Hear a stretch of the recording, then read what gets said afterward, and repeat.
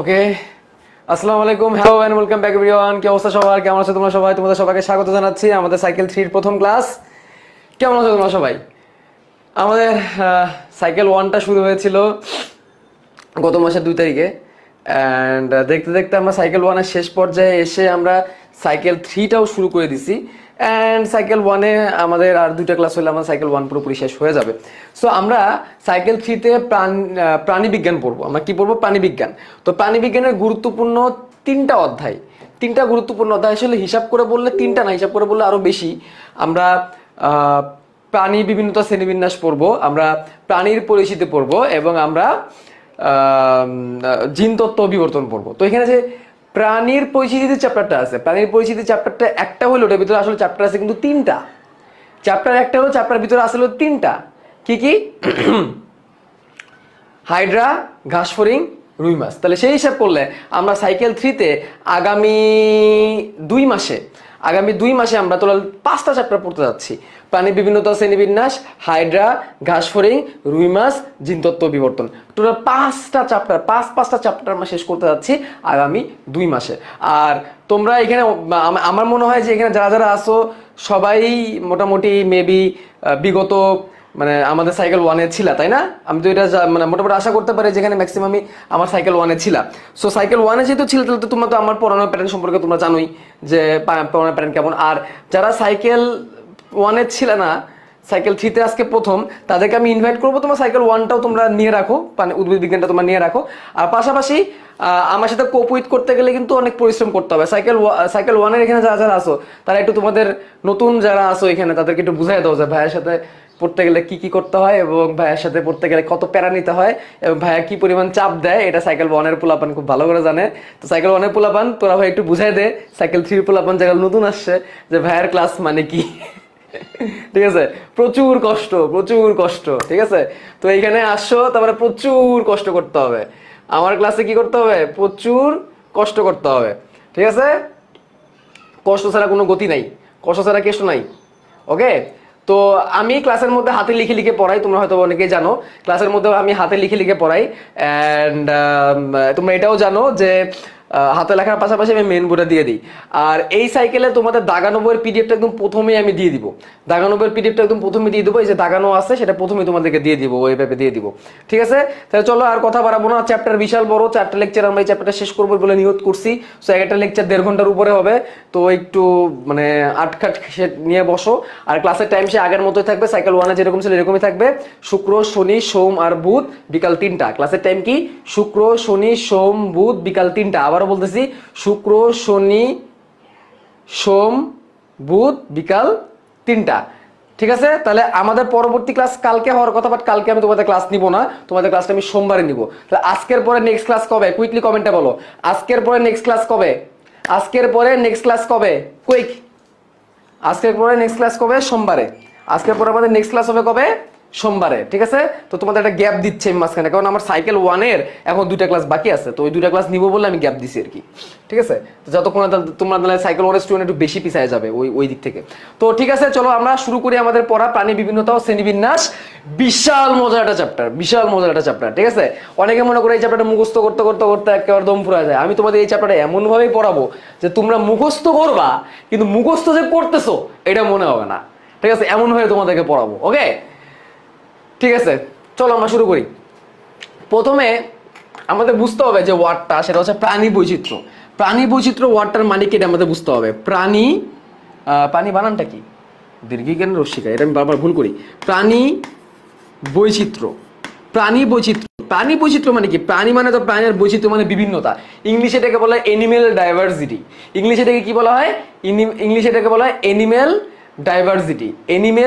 Diversity, প্রাণী বিভিন্নতা। চিন্তা করো, একটা ছোট্ট পৃথিবীতে কত রকমের প্রাণী আছে, এটা প্রাণীর ক্ষেত্রে বলতে পারো, উদ্ভিদ ক্ষেত্র বলতে পারো, ঠিক আছে? তুমি একটু আশেপাশে তোমার দিকে তাকাও, তুমি একটা মানুষ, তুমি চিকেন খাও, চিকেন হচ্ছে মুরগি, ওটা একটা প্রজাতি।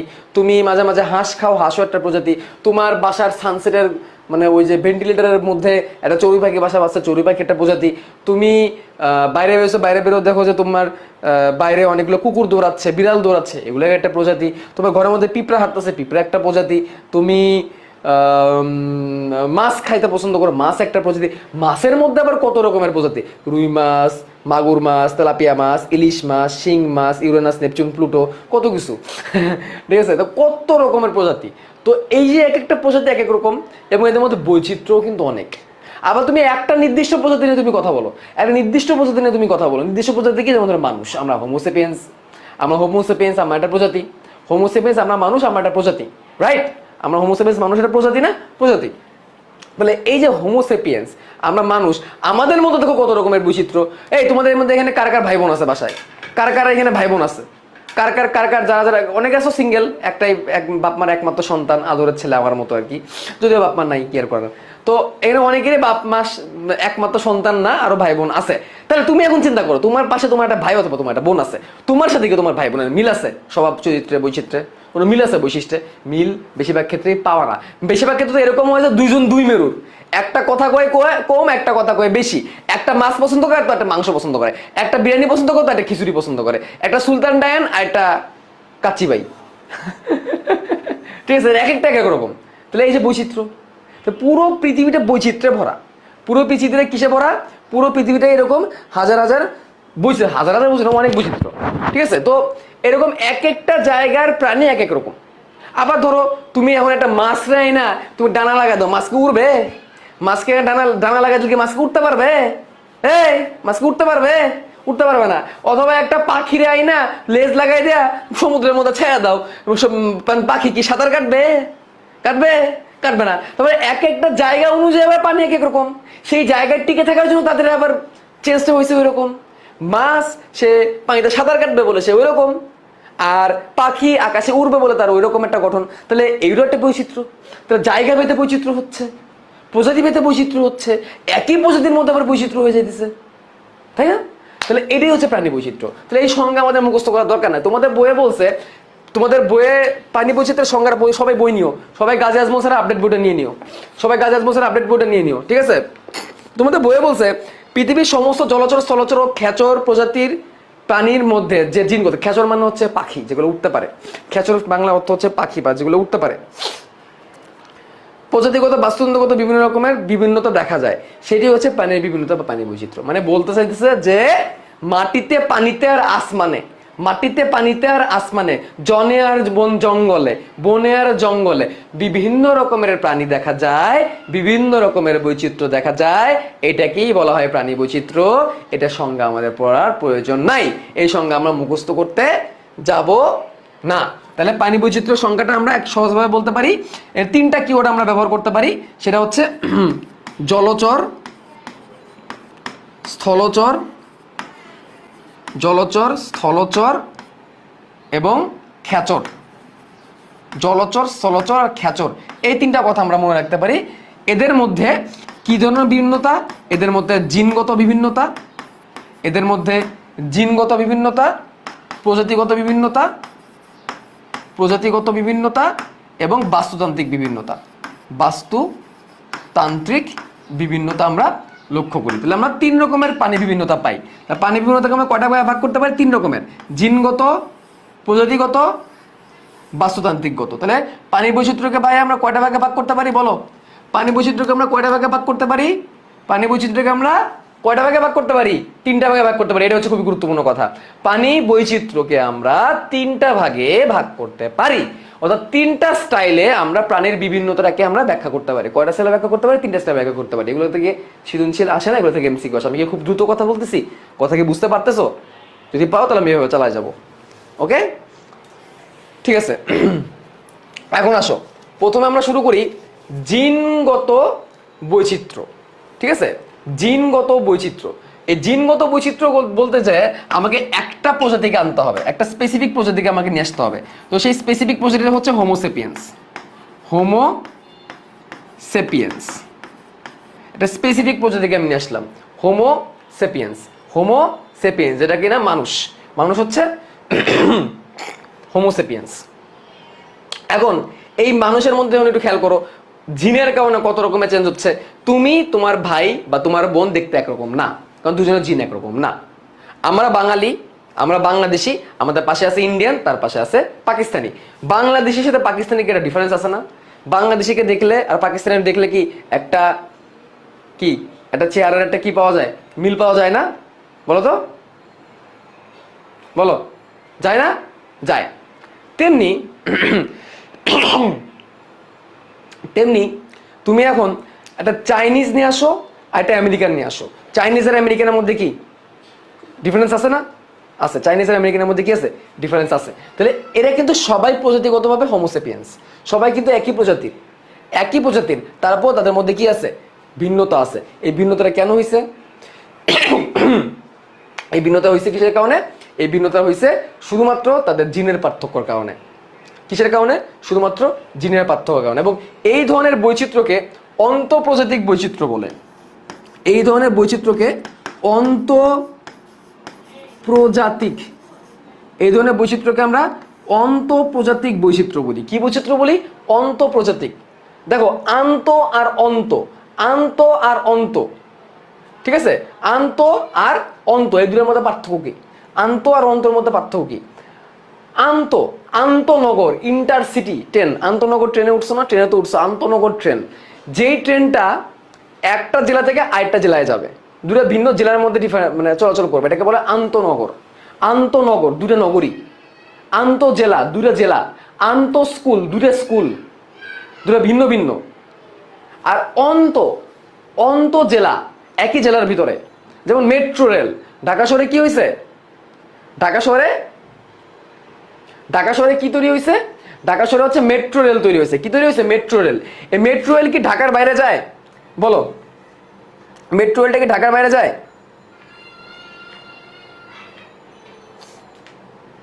বলো, মেট্রো রেলটা কি ঢাকার বাইরে যাবে? না, মেট্রো রেলটা শুধুমাত্র ঢাকার মধ্যেই থাকবে। তাহলে সেটা একটা নির্দিষ্ট জেলার মধ্যে সীমাবদ্ধ, একটা নির্দিষ্ট প্রজাতির মধ্যে সীমাবদ্ধ। তোমার এটাকে বলে অন্ত। তোমার এটাকে কি বলবো? অন্ত। তাহলে অন্তঃস্কুল,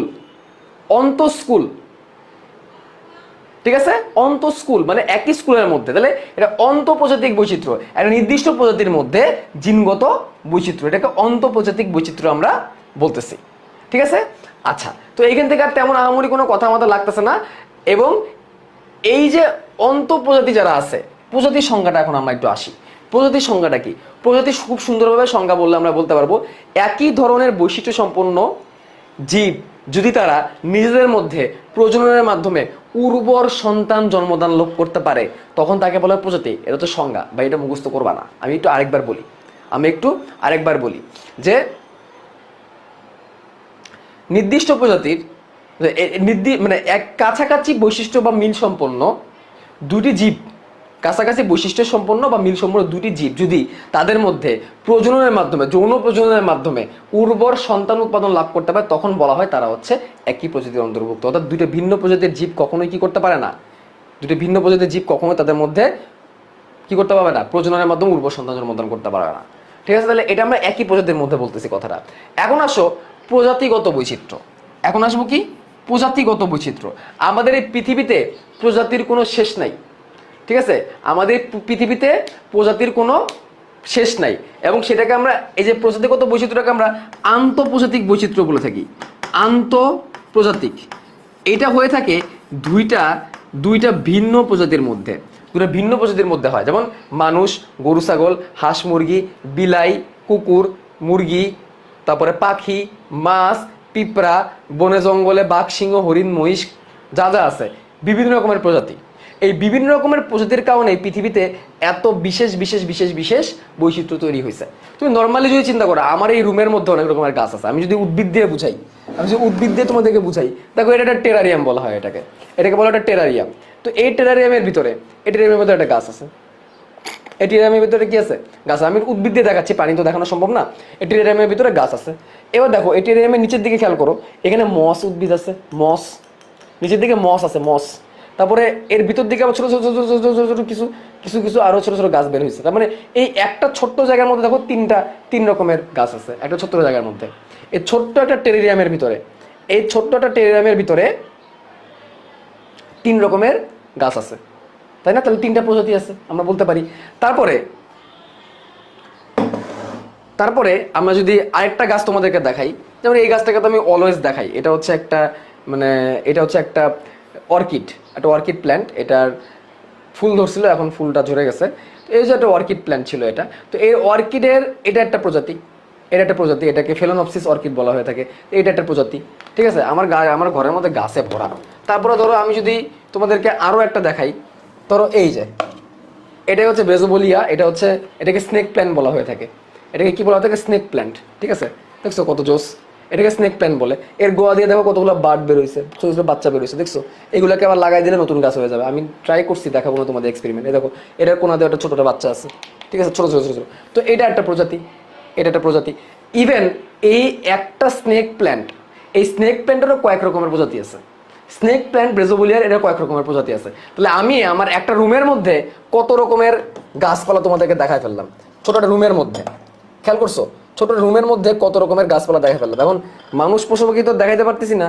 ধরো এই যে ধরো এটা একটা পাখি, এটা একটা পাখি দাঁড়ায় আছে। তারপর দেখো এখানে কি আছে? এখানে আছে একটা ব্যাঙ। তো কি আরামে দেখো বসে আছে, দেখছো কি আরামে বসে আছে ব্যাঙটা, সুন্দর না? খুব আরামে বসে আছে। তারপর দেখো এটা হচ্ছে একটা লেজি বিল্লি, খুব লেজি। আহারে, রোজা রেখে ক্লান্ত হয়ে গেছে, লেজি বিল্লি। ঠিক আছে, খুব ক্লান্ত হয়ে গেছে, বসকায় গেছে একেবারে। আর এটাও খুব কিউট, ডগি, টুকি। তো এই যে দেখো কত রকমের প্রজাতি আমি তোমাদের দেখাই দিলাম। ছোট্ট এইটুক জায়গার মধ্যে আমি চার রকমের প্রজাতি তোমাদের দেখাইছি। দেখো ছোট্ট এইটুক জায়গার মধ্যে 4 রকমের প্রজাতি, ছোট্ট এইটুক জায়গার মধ্যে, বুঝছ না? তো এগুলো হচ্ছে আন্তঃপ্রজাতিক বৈচিত্র্য, ভিন্ন ভিন্ন ভিন্ন ভিন্ন প্রজাতি। এভাবে কি হয়? এভাবে ভিন্ন ভিন্ন প্রজাতি তৈরি হয়েছে। আমার বাসায় এরকম অনেক কিছু আছে, তোমাদেরকে দেখাবো না আস্তে আস্তে। তো এই হচ্ছে কথাবার্তা, এটাকে আন্তঃপ্রজাতিক বৈচিত্র্য বলে। এখন দেখো পৃথিবীতে কিছু কিছু জায়গা আছে যেই জায়গায় এরকম প্রজাতিগত বৈচিত্র্য অনেক বেশি পরিমাণে থাকে। পৃথিবীর কিছু কিছু জায়গা আছে যেসব জায়গায় এরকম প্রজাতিগত বৈচিত্র্য অনেক বেশি পরিমাণে থাকে। ওকে, ওই জায়গাটাকে বলা হবে প্রাণী বৈচিত্র্যের হটস্পট। ওই জায়গাটাকে বলা হবে প্রাণী বৈচিত্র্যের হটস্পট। হটস্পট কি? এটা মোবাইলের হটস্পট না কিন্তু। আবার হটস্পট হচ্ছে সেই জায়গা যেই জায়গাটায় জীব বৈচিত্র্য অনেক বেশি পরিমাণে থাকবে।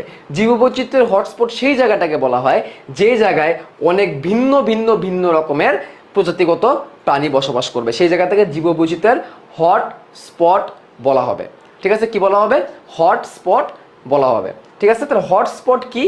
যে জায়গাটার মধ্যে অনেক রকমের প্রাণী বৈচিত্র্য আমরা দেখতে পারবো বা প্রজাতিগত বৈচিত্র্য দেবো। যেমন ধরো তোমার এটা আলাস্কা জঙ্গলের কথা বলতে পারো, বা অ্যামাজন জঙ্গলের কথা বলতে পারো। অ্যামাজন জঙ্গলের কথা চিন্তা করো, কত রকমের প্রাণীদের তুমি এখানে পাবা। তো ওটা একটা হটস্পট হতে পারে।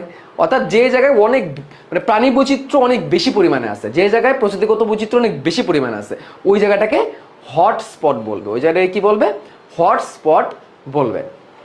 ঠিক আছে, তারপর হচ্ছে বাস্তুতান্ত্রিক বৈচিত্র্য। সবশেষে বাস্তুতান্ত্রিক বৈচিত্র্য একই। বাস্তুতান্ত্রিক বৈচিত্র্য বলতে বোঝায় যে বাস্তুতন্ত্রের শক্তি প্রবাহ পুষ্টিচক্রের মাধ্যমে সংযুক্ত বিভিন্ন রকমের প্রাণী।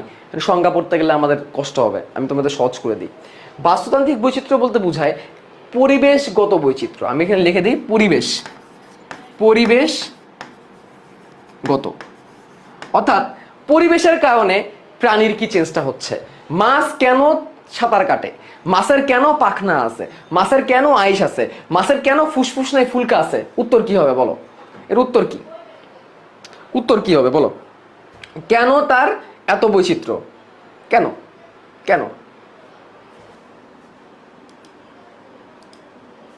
বলো, কেন তার এত বৈচিত্র্য? এত বৈচিত্র্যের পেছনে একটাই উত্তর, সহজ উত্তর। এত বৈচিত্র্যের পেছনে মেন কারণ হচ্ছে পানিতে বসবাস করে। সে কোথায় বসবাস করে? পানিতে বসবাস করে। আচ্ছা, পাখি ডানা দিয়ে উড়ে, পাখির সামনে ঠোঁট আছে, পাখির ধারগুলা ফাঁপা, পাখির দেহে বায়ুথলি থাকে। কেন থাকে? কারণ তাকে উড়তে হবে, পরিবেশের কারণে সে এরকম। একটা সামুদ্রিক মাছকে তুমি যদি একটা মিঠা পানি টেনে ছেড়ে দাও, সে বাঁচবে? সে বেশিক্ষণ বাঁচতে পারবে না। মিঠা পানির একটা মাছকে তুমি যদি সামুদ্রিক পানি টেনে ছেড়ে দাও, বাঁচবে? সে বেশিক্ষণ বাঁচতে পারবে না। কিছু কিছু আছে দুই জায়গায় বাঁচে, ওটাও হয় বাস্তুতন্ত্রের কারণে। এটা হচ্ছে বাস্তুতান্ত্রিক বৈচিত্র্য। এটাই হচ্ছে কি বাস্তুতান্ত্রিক বৈচিত্র্য। তোমাদের বইগুলোর জন্য খুব কঠিন কঠিন সংখ্যা বলছে, আমরা এগুলো স্কিপ করবো, এত কঠিন কঠিন সংখ্যা আমরা যাবো না। তাহলে এই হচ্ছে 3টা কথাবার্তা। এখন চলো আমরা একটু বইয়ে যাই। অনেকে বলতেছিল ভাইয়া বই দাগাবেন না, বই দাগাবেন না, তো বই আর কি দাগাবো বলো, এখানে তো সব বলেই দিলাম। দেখো, পৃথিবীর সমস্ত জলচর, স্থলচর, খেচর প্রাণীর মধ্যে জিনগত, প্রজাতিগত, বাস্তুতান্ত্রিকগত বিভিন্নতা দেখা যায়, সেটিই হচ্ছে প্রাণীর বিভিন্নতা বা প্রাণী বৈচিত্র্য। মুখস্থ করব না, এটা আমরা মুখস্থ করব না, এটা আমরা মুখস্থ করব না, ঠিক আছে? পরে পেজ। আচ্ছা, 3 রকমের বৈচিত্র্য দেখা যায়, জিনগত বৈচিত্র্য, প্রজাতিগত বৈচিত্র্য, বাস্তুতান্ত্রিক বৈচিত্র্য। আমার এই বইটা একটু বাঁকা, দেখছো বাঁকে গেছে বইটা, ঠিক আছে? এই বইটা স্ক্যান করার সময় বেঁকে গেছে। আচ্ছা, তারপর দেখো জিনগত বৈচিত্র্য, এখানে আমরা এগুলো কিচ্ছু করবো না, খালি এটা মনে রাখবো, এই ধরনের বৈচিত্র্যকে অন্তঃপ্রজাতিক বৈচিত্র্য বলে। ভাই আমার কথা বিশ্বাস করো, সাইকেল 1 তোদেরকে আমার বুঝে বলার দরকার আছে কোনটা পড়া লাগবে, তোরা কি আমার বিশ্বাস করস না? করস তো। তাহলে সাইকেল 1-এ বলবে না আমার বিশ্বাস করে, তাহলে সাইকেল 3 নতুন যারা আইসো, যারা আগে কোনদিন আমার ক্লাসে করো নাই, তারা আমরা বিশ্বাস করো। আমি যেটুকু বলতেছি এইটুকুই দাগো, এর বাইরে কিছু পড়ো না, তোমাদেরই উপকার হবে, ঠিক আছে? ওকে, তারপরে প্রজাতিগত বৈচিত্র্যের মধ্যে দেখো কি বলছে, এখানে এত কিছু দেখানোর দরকার নেই, এগুলো পরীক্ষায় আসে না। যেটা আসে সেটা হচ্ছে যে অঞ্চলে প্রজাতিগত বৈচিত্র্য বেশি, সে অঞ্চল সাধারণত জীববৈচিত্র্যের হটস্পট হিসেবে পরিচিত। খালি এইটুকুই দেখা ভাই, এইটুকুই, আর কিছু লাগবে না, খালি এইটুকুই। তাহলে লেভেল আপ আমি বিশ্বাস করি না, থাবড়া মধুর একেবারে। যে অঞ্চল প্রজাতিগত বৈচিত্র্য বেশি, সে অঞ্চল সাধারণত জীববৈচিত্র্যের হটস্পট হিসেবে পরিচিত। এই লাইনটা দেখাও, আর কিছু লাগবে না, ঠিক আছে? আচ্ছা, এবার বাস্তুতান্ত্রিক বৈচিত্র্যের মধ্যে দেখো সংজ্ঞাটা চাইলে দাগাইতে পারো। বাস্তুতান্ত্রিক বৈচিত্র্য বলতে বিভিন্ন বাস্তুতন্ত্র মানে কি বিভিন্ন পরিবেশ বলতে পারি আমরা, শক্তি প্রবাহ ও পুষ্টিচক্রের মাধ্যমে সংযুক্ত বিভিন্ন জীব সম্প্রদায়ভুক্ত প্রজাতির মধ্যে ভিন্নতাকে বোঝায়। শক্তি প্রবাহ পুষ্টিচক্রের মাধ্যমে সংযুক্ত, শক্তি প্রবাহ মানে যেমন ধরো ঘাসকে খায় হচ্ছে ছাগল, ছাগলরা খায় মানুষ, ঠিক আছে? তো এই যে বৈচিত্র্যটা, এই বৈচিত্র্যটাকে বলা হয় হচ্ছে কি বৈচিত্র্য? এটাকে বলা হয় বাস্তুতান্ত্রিক বৈচিত্র্য। আজকে আমার এক বিখ্যাত বন্ধু আসছে, রাব্বি। আমি জানতামই না যে রাব্বি আসবে, ঠিক আছে? খুব ভালো লাগলো। কেমন আছেন আপনি?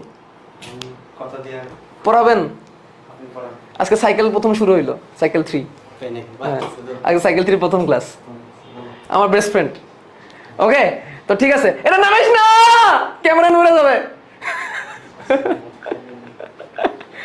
আচ্ছা, তো যেটা বলতেছিলাম, তাহলে শক্তি প্রবাহ মানে একজনকে খাবে, এই খাওয়া খাওয়ির দুনিয়া, একজনের শক্তি আর একজন পাবে, এটা শক্তি প্রবাহ। আর পুষ্টি চক্র মানে যার পুষ্টি যা ছিল তার একজনের কাছে চলে যাবে, এটা পুষ্টি চক্র। এগুলো দরকার নাই, এগুলা জাস্ট প্রয়োজনে নেই, ঠিক আছে? ওকে ভাই, একটু দেখেন, কি দেখবো ভাইকে একটু দেখান, আচ্ছা ভাইকে দেখাবো একটু পরে, সমস্যা নাই। ওকে, তারপর দেখো, তো এই পর্যন্ত আমরা পড়লাম। এবার কয়টা জিনিস দেখাইতে হবে, ঠিক আছে? দেখো, গ্রিক দার্শনিক অ্যারিস্টটল সর্বপ্রথম প্রাণীদের বিভিন্নতা লক্ষ্য করেন এবং প্রাণীবিদ্যাকে একটি স্বতন্ত্র শাখা হিসেবে গড়ে তোলেন। এই জন্য তাকে প্রাণীবিদ্যার জনক বলা হয়। প্রাণীবিদ্যার জনক কে? প্রাণীবিদ্যার জনক হচ্ছে গ্রিক দার্শনিক অ্যারিস্টটল। প্রাণীবিদ্যার জনক কে? অ্যারিস্টটল। এবং তিনি মেরুদণ্ডী এবং অমেরুদণ্ডী 2 ভাগে ভাগ করছেন। মেরুদণ্ডী প্রাণীদের নাম দিয়েছেন ইনাইমা, আর মেরুদণ্ডী প্রাণীদের, অমেরুদণ্ডী প্রাণীদের নাম দিয়েছেন অ্যানাইমা। ইনাইমা, অ্যানাইমা, ঠিক আছে? কি বিটকুটে টাইপের নাম, জঘন্য নাম, ঠিক আছে?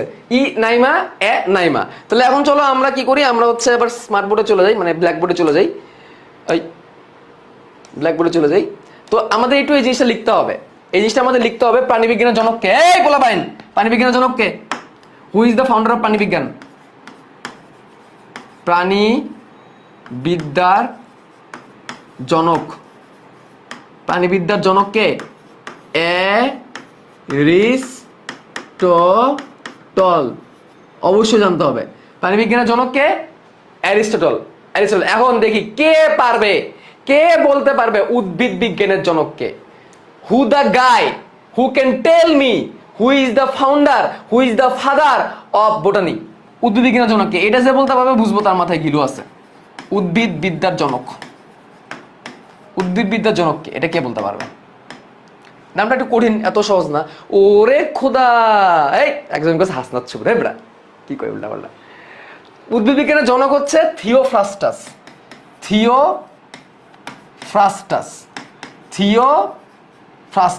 উনি হচ্ছেন উদ্ভিদ বিজ্ঞানের জনক। তাহলে থিওফ্রাস্টাস, একজন কইছে রবার্ট হুক, কাম নাই খায় দেয়। তো থিওফ্রাস্টাস হচ্ছে কি উদ্ভিদ বিজ্ঞানের জনক। তাহলে প্রাণী বিজ্ঞানের জনককে উদ্ভিদ বিজ্ঞানের জনককে এটা কিন্তু আমাদের এমসিকিউ এর জন্য কিন্তু অনেক বেশি গুরুত্বপূর্ণ, শিখে রাখবো। ওকে, তো এবার দেখো অ্যারিস্টটল সে কি করছে, সে মেরুদণ্ডী আর অমেরুদণ্ডীকে দুইটা ভাগে ভাগ করছে, মেরুদণ্ডী আর অমেরুদণ্ডী। তাহলে লাল রক্তযুক্ত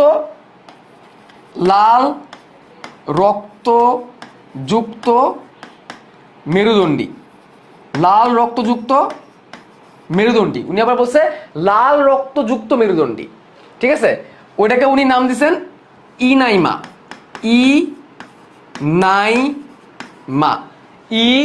ইনাইমা।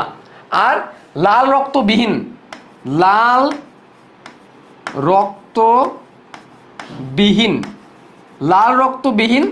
অমেরুদণ্ডী, লাল রক্তবিহীন অমেরুদণ্ডী, ওটাকে উনি নাম দিচ্ছেন নাইমা। তাহলে ই নাইমা, নাইমা। এখন একটা জিনিস মনে রাখবা, যেখানে শব্দ পাবা, যেখানে শব্দটা পাবা,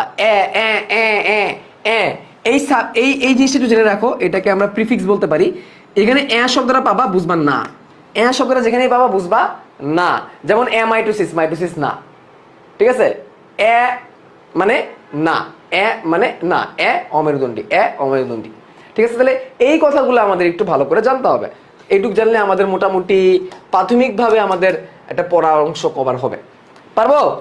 তাহলে এই যে দেখো, এইটুকুই আসলে বেসিক্যালি পরীক্ষা আসার মতো জিনিস, এর বাইরে আসলে পরীক্ষা আসার মতো কিছু নাই, পারবো। ওকে, পারা তো উচিত।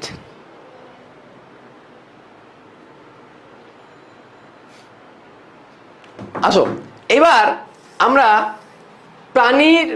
প্রাণী বৈচিত্র্যের বা প্রাণীর শ্রেণীবিন্যাসের ভিত্তি নিয়ে আমরা আলোচনা করব। শ্রেণীবিন্যাসের ভিত্তি।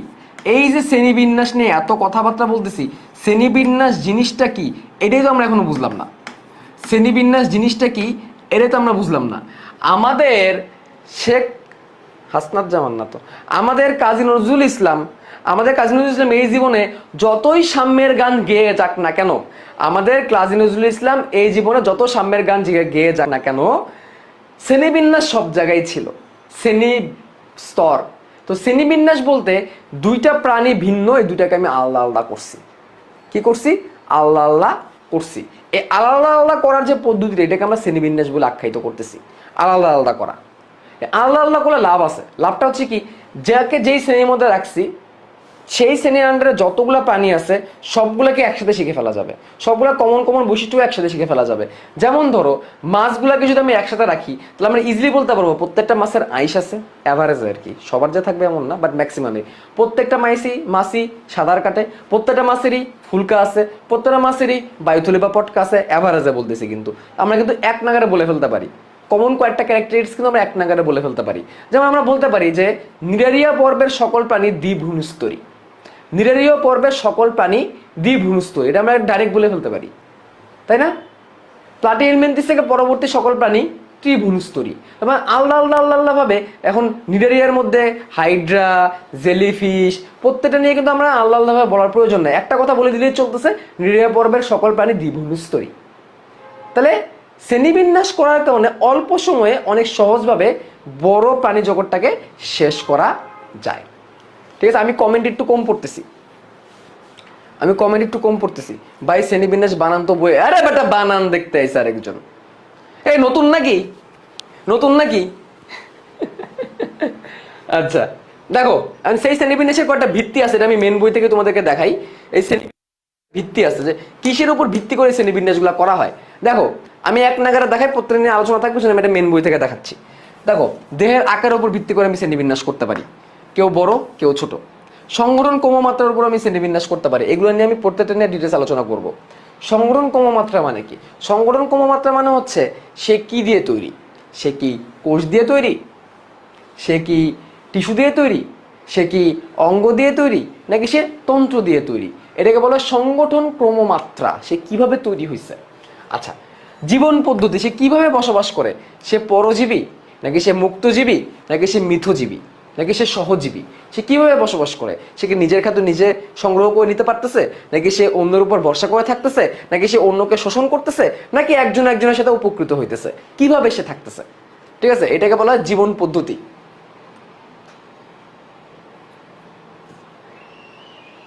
ওকে, তারপরে ক্লিভেজ ও ভ্রূণীয় বিকাশ, এটা একটু থাকুক, এটা নিয়ে অনেক আলোচনা আছে, এটা নিয়ে তোমাদের অনেক প্যাচ লাগে, এটাকে আমি ডিটেলস পড়াই দেবো। ক্লিভেজ ও ভ্রূণীয় বিকাশ, ভ্রূণীয় বিকাশ মানে কি? ভ্রূণটা কিভাবে সৃষ্টি হয়েছে, এইটুকু আমি বলি। ভ্রূণটা কিভাবে তৈরি হয়েছে এইটুকুই, এটা নিয়ে আমি ডিটেলস আলোচনা করব। তারপর হচ্ছে ভ্রূণ স্তর। ভ্রূণের স্তর কয়টা? দুইটা না তিনটা? দুইটা হলে দ্বিভ্রূণস্তরী, তিনটা হলে ত্রিভ্রূণস্তরী। দুইটা হলে দ্বিভ্রূণস্তরী, তিনটা হলে ত্রিভ্রূণস্তরী। তারপর হচ্ছে প্রতিসাম্যতা।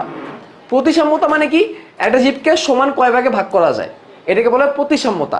একটা অক্ষ বরাবর একটা জীবকে সমান কতগুলা ভাগে আমি ভাগ করতে পারবো, এটাকে আমরা কি বলবো? এটাকে আমরা বলবো হচ্ছে প্রতিসাম্যতা। এটা নিয়ে আমি আলোচনা করব।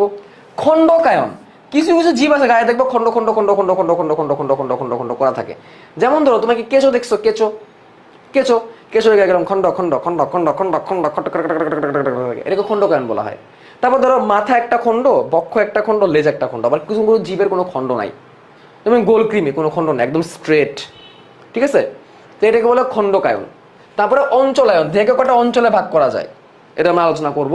উপাঙ্গ, যদি জীবটাকে অনেকগুলো উপাঙ্গে ভাগ করা যায়, ঠিক আছে, যেমন মুখোপাঙ্গ, তারপরে মস্তক, তারপরে ধরো ডানা, পা ইত্যাদি।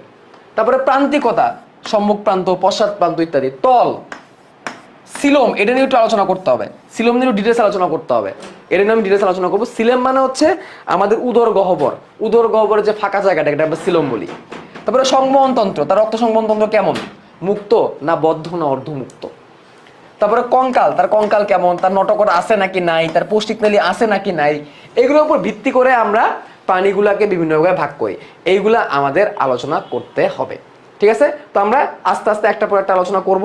প্রথমে আমরা দেহের আকার নিয়ে আলোচনা শুরু করব। দেহের আকার, রবিন একটা ফোন দিয়ে দেখো সে ফ্রি আছে কিনা, মিরপুরে একা আসতে পারবে কিনা।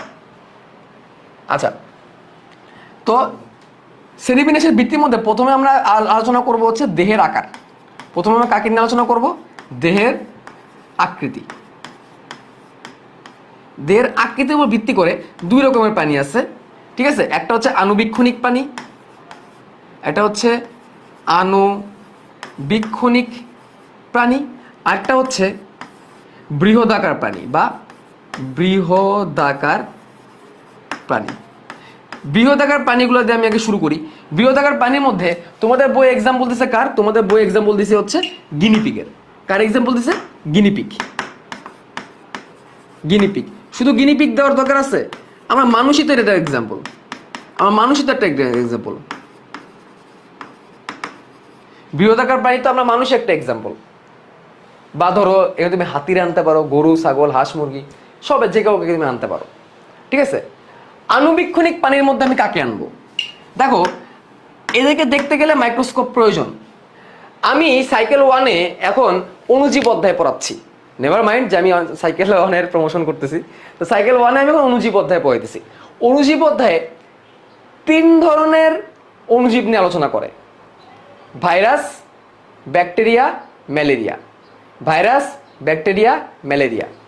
তো ম্যালেরিয়াটা যদিও প্রোটিস্টা রাজ্যের অন্তর্ভুক্ত, বা এদেরকে যদি আমি জীব হিসেবে ধরি বা প্রাণী হিসেবে ধরি, ম্যালেরিয়াটাকে যদি আমি প্রাণী হিসেবে ধরে নিই, এটা প্রোটিস্টা রাজ্যে অন্তর্ভুক্ত। ম্যালেরিয়া প্রোটিস্টা রাজ্য, ব্যাকটেরিয়া মনেরা রাজ্য, ম্যালেরিয়া প্রোটিস্টা রাজ্য। মনেরা, প্রোটিস্টা, ফানজাই, প্লান্টি, অ্যানিমিলিয়া, আমরা জানি এরকম 5টা রাজ্য আছে। তো এই যে ম্যালেরিয়ার পরজীবীটা, এই ম্যালেরিয়ার পরজীবীটাকে প্লাজমোডিয়াম নামে ডাকা হয়। এটা আমি সামনেই পড়াবো, হয়তো বা মঙ্গলবারে পড়াবো। ঠিক আছে, ম্যালেরিয়ার পরজীবীটাকে প্লাজমোডিয়াম নামে ডাকা হয়। কি নামে ডাকা হয়? প্লাজমোডিয়াম। প্লাজমোডিয়াম ভাইভ্যাক্স, এটা একটা ম্যালেরিয়ার পরজীবীর নাম বা একটা ম্যালেরিয়ার জীবাণুর নাম। এটা কার নাম? এটা একটা ম্যালেরিয়ার জীবাণুর নাম। তাহলে এই যে ম্যালেরিয়ার জীবাণুটা, এটাকে তুমি খালি চোখে দেখতে পারবা না, বা এটা অনেক ছোট, দেখতে পেলে অনেক ছোট এটা। এই জন্য এটাকে বলছে আণুবীক্ষণিক প্রাণী, যেটা অনেক ছোট। তোমাদের বইয়ের মধ্যে আছে একটা যে মাছের ফুলকার প্রতিষ্ঠান জীবাণু, তোমাদের বইয়ে দেওয়া মাছের ফুলকার প্রতিষ্ঠান জীবাণু ট্রাইকোডিনা অ্যানাবাসি। ট্রাইকোডিনা অ্যানাবাসি তোমাদের বইয়ে উদাহরণ দেওয়া আছে। তো মাছের ফুলকার প্রতিষ্ঠান জীবাণু আমি লিখি দাঁড়াও, মাছের ফুলকার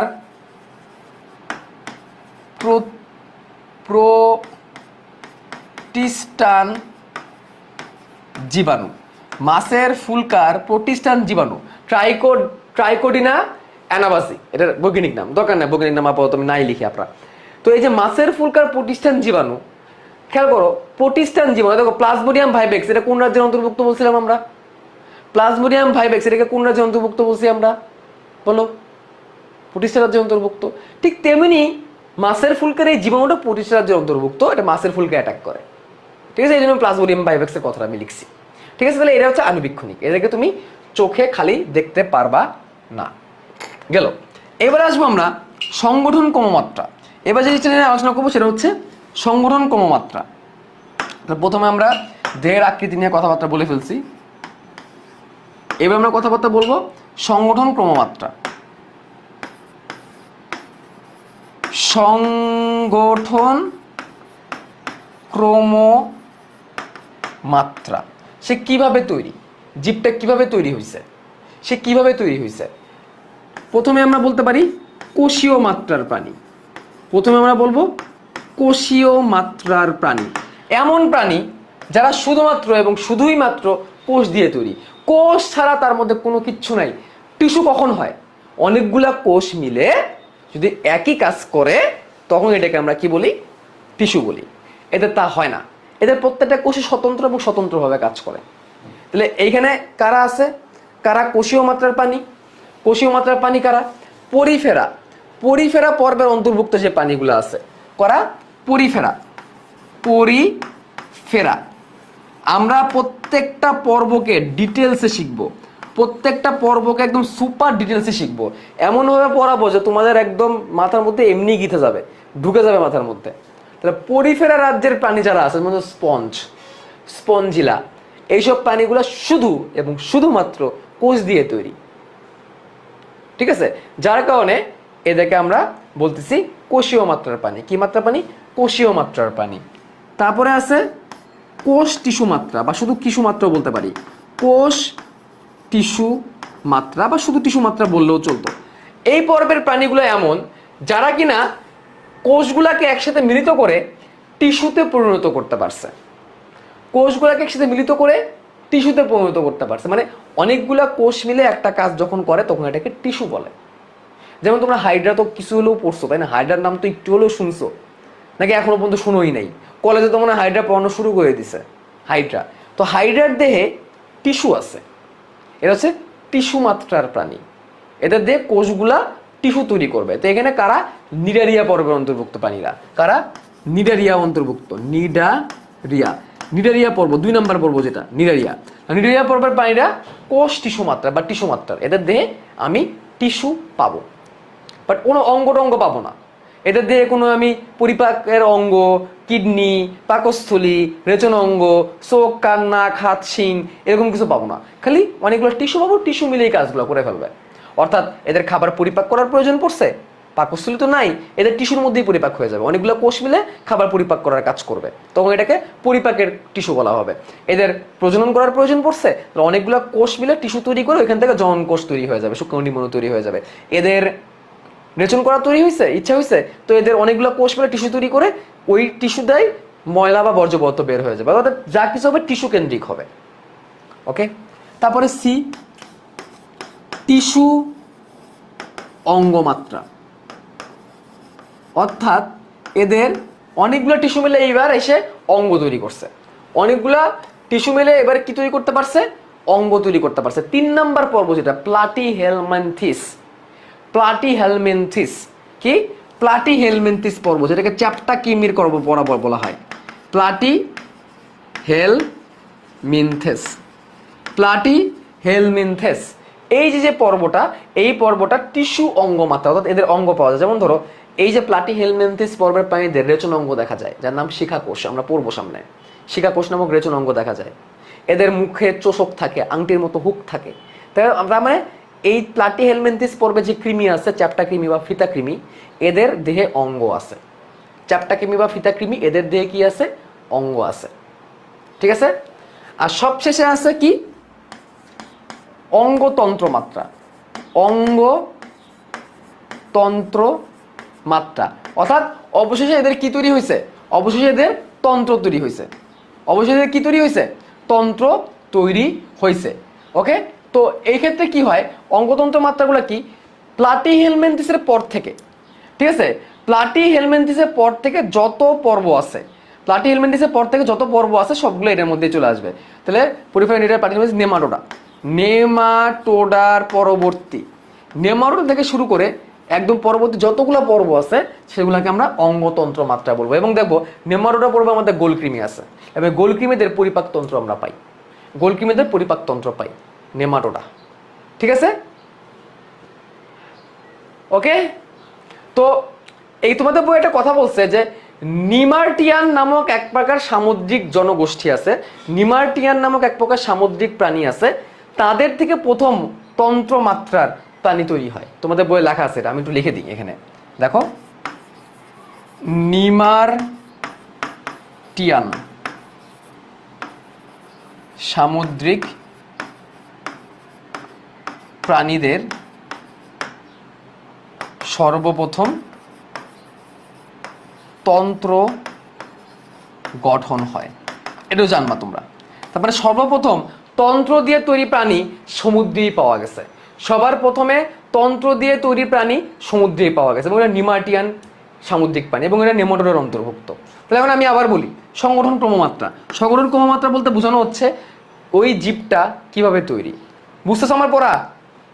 এই পুরাতনদের নিয়ে তো কোনো চিন্তা নাই, নতুনদের নিয়ে তো দুশ্চিন্তা। নতুনরা কি বুঝতেছো? আর পুরাতনরাও কি বুঝতেছো? পুরাতনরা তো অনেকদিন পরে প্রাণী বিজ্ঞান পড়তেছো, মানে আমার কাছে প্রথম প্রাণী বিজ্ঞান পড়তেছো, আল্লাহ জানে কেমন লাগতেছে, বুঝতেছো কিনা আল্লাহ জানে। প্রাণী বিজ্ঞানের আসল মজা তো যখন তন্ত্রের চ্যাপ্টারগুলো শুরু হবে, পরিপাকতন্ত্র, শ্বসনতন্ত্র, রেচনতন্ত্র, এই চ্যাপ্টারগুলো যখন শুরু হবে তখন তো আসল মজা বুঝবা। 3D দিয়া, তারপরে এই যে কঙ্কাল দিয়ে, এই দেখো কঙ্কাল উকি মারতেছে, দেখছো এরকম কি মারে, কঙ্কাল দিয়া 3D দিয়া আমরা পড়বো ইনশাল্লাহ ভবিষ্যতে। ঠিক আছে, সুন্দর না জোসনা? হাই, ঠিক আছে, এগুলো দিয়ে আমরা ইনশাল্লাহ ভবিষ্যতে পড়বো 3D কন্টেন্ট দিয়ে। ওকে, যাই হোক, যদি জীবটা শুধু কোষ দিয়ে তৈরি হয় তাহলে সেটাকে বলা হবে কোষীয় মাত্রা। যদি জীবটা কোষ এবং টিস্যু, অর্থাৎ টিস্যু দিয়ে তৈরি হয় তখন এটাকে বলবে টিস্যু মাত্রা, যেমন নিউরেরিয়া পর্বের বাইরা টিস্যু মাত্রা।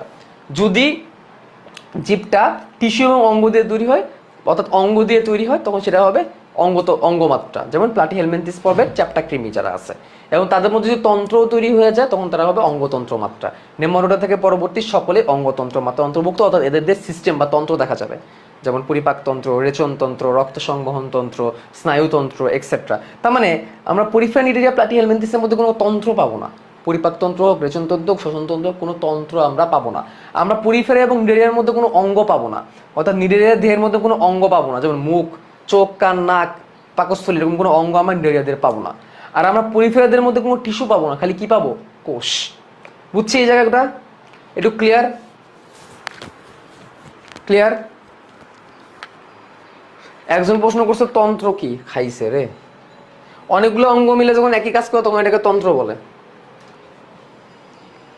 এই প্রশ্ন জিজ্ঞেস করলে তো লজ্জা। আচ্ছা, এবার আসো, এবার পড়বো আমরা জীবন পদ্ধতি, ওয়ে অফ লিভিং, জীবন পদ্ধতি বা ওয়ে অফ লিভিং। ঠিক আছে, জীবন পদ্ধতি আমরা এখানেই পড়াই দিই, উপরেই পড়াই দেওয়া যাবে। জীবন পদ্ধতি, জীবন পদ্ধতি বা ওয়ে অফ লিভিং। দেখো, প্রথমে আছে মুক্তজীবী, মুক্তজীবী, তারপরে আছে পরজীবী, তারপরে আছে মিথজীবী, সবশেষে আছে সহজীবী।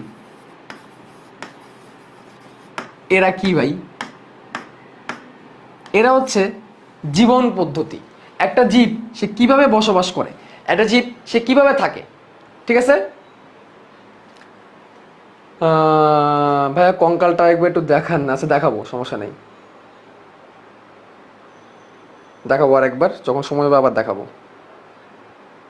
একটা মিনিট।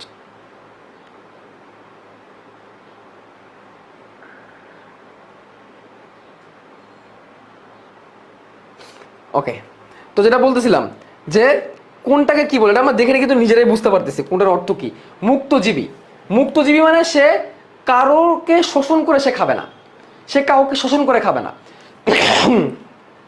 সে নিজের মতো করে নিজে কি করতে পারবে, থাকতে পারবে, এবং সে নিজের মতো করে নিজে বসবাস করতে পারবে, সে কারোর উপর নির্ভরশীল না। যদিও আমরা উদ্ভিদের উপর নির্ভরশীল, যদিও এই কথা সত্য যে আমরা প্রত্যেকে উদ্ভিদের উপর নির্ভরশীল, তারপরে তো সে কারোর উপর নির্ভরশীল না। যেমন তোমাদের বই এক্সাম্পল দিছে কবুতর, তোমাদের বইয়ে কার এক্সাম্পল দিছে? কবুতর, কবুতরের এক্সাম্পল তোমাদের বইয়ে দিছে কৈতর, কৈতর বলি আমরা, কৈতর, ঠিক আছে।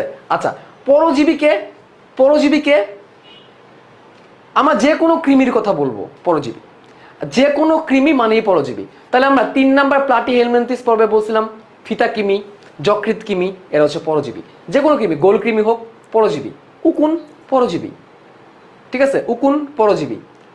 তারপরে এই যে এইগুলো যেগুলো অন্যের উপর মানে অন্যকে শোষণ করে যারা খায়, এরা হচ্ছে পরজীবী। তাহলে এখানে আমরা তোমাদের বইয়ে দেওয়া আছে যকৃৎ কৃমি, তো যকৃৎ কৃমির কথাটা আমরা লিখতে পারি যকৃৎ কৃমি। তো যকৃৎ কৃমির বৈজ্ঞানিক নামটা একটু জানতে হবে, ফেসিউলা হেপাটিকা। যকৃৎ কৃমির বৈজ্ঞানিক নাম হচ্ছে ফেসিউলা হেপাটিকা, FASCIOLA, ফেসিউলা হেপাটিকা। হেপাটিকা, হেপাটিক শব্দের অর্থ হচ্ছে লিভার বা যকৃৎ। যেখানে হেপাটিক শব্দটা পাবা বুঝবা লিভার বা যকৃৎ কি ইন্ডিকেট করতেছে। যেখানেই হেপাটিক শব্দ পাবা বুঝবা, ঠিক আছে। আচ্ছা, তারপর হচ্ছে মিথজীবী, একজন আরেকজনকে দ্বারা উপকৃত হবে, একজন আরেকজনকে দ্বারা উপকৃত হবে, ঠিক আছে। যেমন হাইড্রা যারা পড়ছে তারা বলতে পারবা, যারা হাইড্রা পড়ছে তারা বলতে পারবা, হাইড্রার সাথে এক ধরনের শৈবাল বসবাস করে, হাইড্রার ভিতরে এক ধরনের শৈবাল বসবাস করে এবং এদের মিথজীবী সম্পর্ক। হাইড্রা যেই কার্বন ডাইঅক্সাইড ত্যাগ করে তার ভিতরে থাকা শৈবাল সেটা গ্রহণ করে, শৈবাল যে অক্সিজেন ত্যাগ করে হাইড্রা সেটা গ্রহণ করে।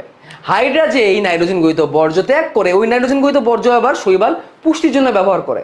আবার শৈবাল যে খাদ্য তৈরি করে সেটা আবার হাইড্রা গ্রহণ করে, বাট কেউ কারো ক্ষতি করতেছে না। হাইড্রা শৈবালকে আশ্রয় দিচ্ছে, শৈবাল হাইড্রা দিয়ে আশ্রয় পাচ্ছে, ঠিক আছে। যে হাইড্রা আর শৈবালের মধ্যে যে সম্পর্ক, এটাকে বলা হয় মিথজীবিতা। তোমার 9, 10-এ পড়ছে লাইকেন, মনে আছে? শৈবাল আর ছত্রাক একসাথে মিলে এটা লাইকেন তৈরি করে, 9, 10 ছিল এটা। ওই চ্যাপ্টার তোমাদের ছিল কিনা জানি না, বাট 9, 10 এটা ছিল, ঠিক আছে। আর একটা মুভি আছে না, ভেনম মুভি, কারা কারা দেখছো? ভেনম, ভেনমের মধ্যে কি হয়, হিরোর মধ্যে একটা ভেনম ঢুকে যায় বা দুজন একজন একজনকে উপকার দেয়। ভেনমের দরকার একটা হোস্ট, আর হোস্টের দরকার হচ্ছে একটা সুপার পাওয়ার, একজন একজনকে উপকার করে। হ্যাঁ, ভেনম তো দেখছো, তাই না? তো ওইটা আর কি। তো শৈবাল আর হাইড্রার এই যে সম্পর্কটা, এটাকে বলা হয় মিথজীবিতা। হাইড্রার নাম হচ্ছে ক্লোরোহাইড্রা ভিরিসিমা, শৈবালটার নাম হচ্ছে জুক্লোরেলা। এটা আমরা পরে বই থেকে দাগাই দিব। সহজীবী, ঠিক আছে। সহজীবী কি? সহজীবী মানে হচ্ছে একজন একজনের সাথে বসবাস করবে,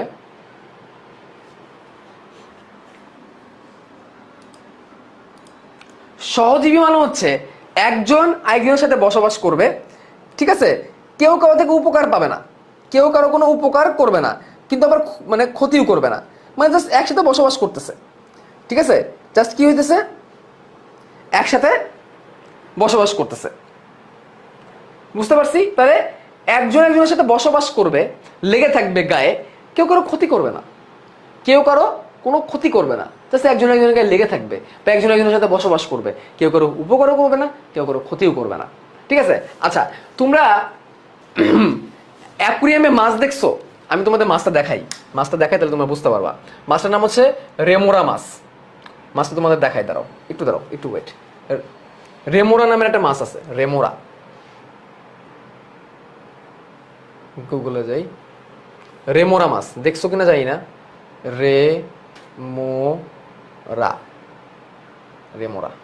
রেমোরা ফিশ, ঠিক আছে। রেমোরা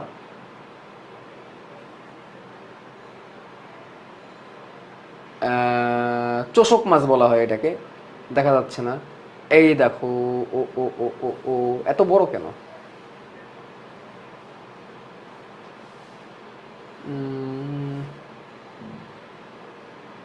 এই দেখো ব্যাপারটা, এটা দেখো হয়তো একটু বোঝা যেতে পারে।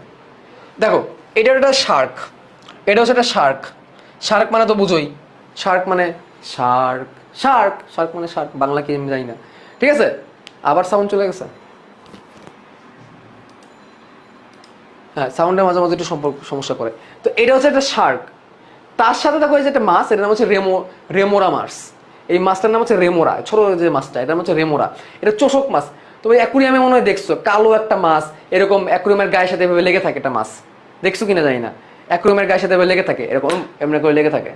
ঠিক আছে, এমনি করে লেগে থাকে, এইভাবে চলাচল করে। ঠিক আছে, ওই মাছটা শার্কের গায়ে লেগে থাকে। দেখো শার্কের গায়ে লেগে থাকবে, শার্কের কোনো ক্ষতি করবে না। এই দেখো শার্কের গায়ে লেগে আছে, জাস্ট আর কিছু না। শার্কের গায়ে লেগে থাকবে, তো শার্কের গায়ে থাকবে আর কি, এই আর কিছু না। শার্কের কোনো ক্ষতিও করবে না, শার্কের কোনো ভালো করবে। এই দেখো শার্কের গায়ে এই রেমোরা মাছটা লেগে আছে। ঠিক আছে, সহবাসী, একসাথে বসবাস করতেছে, কেউ কোনো ক্ষতিও করতেছে না, কেউ কোনো উপকারও করতেছে না, জাস্ট এটাই হচ্ছে সহবাসী প্রাণী। বুঝছি রেমোরা fish with Shark, রেমোরা fish with Shark, বুঝছো?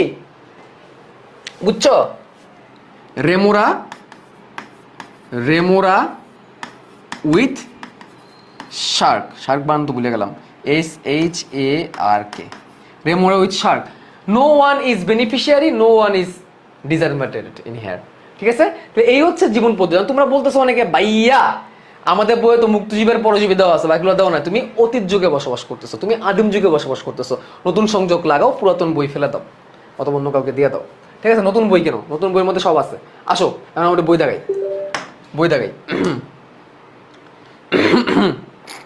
ঠান্ডা আমার প্রচুর লাগছে। আসো, দেহের আকার উপর ভিত্তি করে আমরা বলতেছি আণুবীক্ষণিক প্রাণী এবং বৃহত্তর প্রাণী। আণুবীক্ষণিক প্রাণীর মধ্যে মাছের ফুলকার প্রতিষ্ঠান জীবাণু ট্রাইকোডিনা অ্যানাবাসি, আর বৃহত্তর প্রাণী হচ্ছে গিনিপিগ। চাইলে বৈজ্ঞানিক নাম পড়তে পারো। দাগাও জন্য বেশি সময় দিব না, দাগাও। ওকে, তারপরে কোষীয় মানে সংগঠন ক্রমমাত্রা। প্রথম আছে কোষীয় মাত্রা, সংজ্ঞা টঙ্গা কিচ্ছু লাগবে না, খালি পড়বা পরিফেরা পর্বক্ত পানি, সংজ্ঞা টঙ্গা কোনো কিচ্ছু লাগবে না। এবার কোষ টিস্যু মাত্রা, খালি নিরারিয়া পর্ব, দাগাও। টিস্যু অঙ্গ মাত্রা, খালি প্লাটিহেলমিনথিস পর্ব, দাগাও। ঠিক আছে, প্লাটিহেলমিনথিস পর্বভুক্ত। এটা একটা কথা লাগাচ্ছে, চক্ষুবিন্দু, চোখের মধ্যে বসবাস করছে ছোট ছোট জীবাণু। প্রোবোসিস হচ্ছে একটা মানে বানরের মতো, নাকটা একটু লম্বা। ঠিক আছে, এদের ক্ষেত্রে এগুলো পাওয়া যায়, নেটে সার্চ দিলে পেয়ে যাবা। প্রবোসিসে মানে ইয়ের মতো আর কি, এটা ওই যে চক্ষুবিন্দু হচ্ছে মানে চক্ষুবিন্দু চোখের একটা অংশ বোঝাইছে, আর প্রোবোসিস হচ্ছে ওই যে না মানে কিছু বানানো আছে তার নাকটা এরকম লম্বা হয়ে যায়, ওইটার ক্ষেত্রে বুঝাইছে আর কি। আচ্ছা, তারপরে দেখো অঙ্গতন্ত্র মাত্রা। অঙ্গতন্ত্র মাত্রার মধ্যে আছে অধিকাংশ ফাইলা এখানে নেমোরাটা থেকে তার পরবর্তীগুলা। এই মাত্রার সর্বপ্রথম আবির্ভূত হয়েছে নিমার্টিয়ান নামক এক সামুদ্রিক প্রাণী গোষ্ঠীতে। ওকে, দেখাই ফেলছি। এবার আমরা জীবন পদ্ধতি দেখাবো। দেখো নতুন বইয়ে কত কিছু আছে, নতুন বই কিনো। মুক্তজীবী, পরজীবী, মিথজীবী, সহজীবী। মুক্তজীবী কবুতর, কলাম্বা লিবিয়া, বৈজ্ঞানিক নামটা লাগবে। যকৃৎ কিংবা বৈজ্ঞানিক নাম ফেসিওলা হেপাটিক আমরা জানি। মৃতজীবীর ক্ষেত্রে এই যে দেখো ক্লোরোহাইড্রা ভিরিসিমা, জুক্লোরেলা, শৈবাল। ক্লোরোহাইড্রা ভিরিসিমার হচ্ছে হাইড্রার নাম, আর জুক্লোরেলা হচ্ছে শৈবালটার নাম। এখান থেকে মুখস্থ করার দরকার নাই, কারণ সামনে হাইড্রা চ্যাপ্টারে আমি তোমাদের আবার পড়াবো।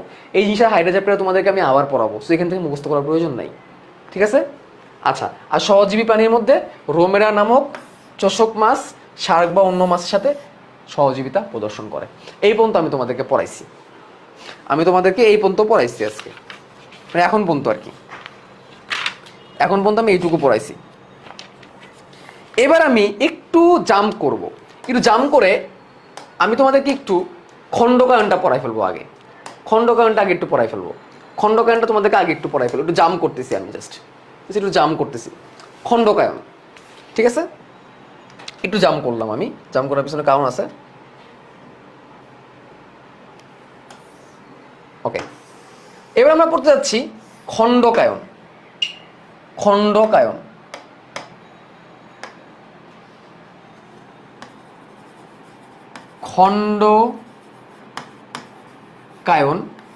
এটাকে ইংলিশে বলা হয় মেটামারিজম বা সেগমেন্ট। খণ্ড মানে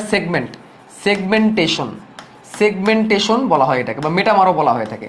সেগমেন্টেশন বা মেটামার বলা হয়ে থাকে।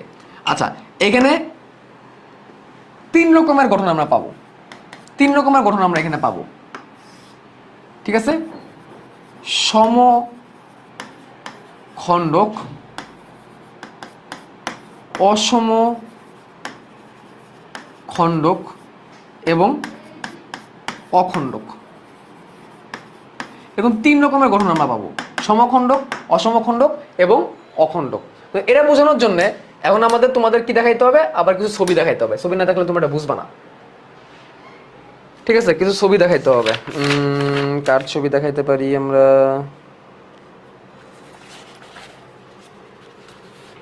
ওকে, পাওয়া গেছে। আমরা একটু গুগলে যাই আগে।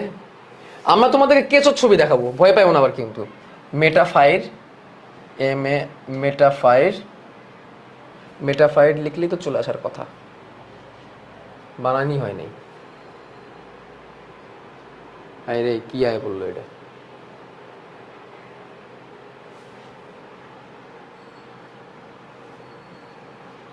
আচ্ছা, মেটাফাইট লিখলে যেহেতু আসতেছে না, তাহলে আমরা পোস্থুমাটার সাথে লিখে দিই, পোস্থুমা।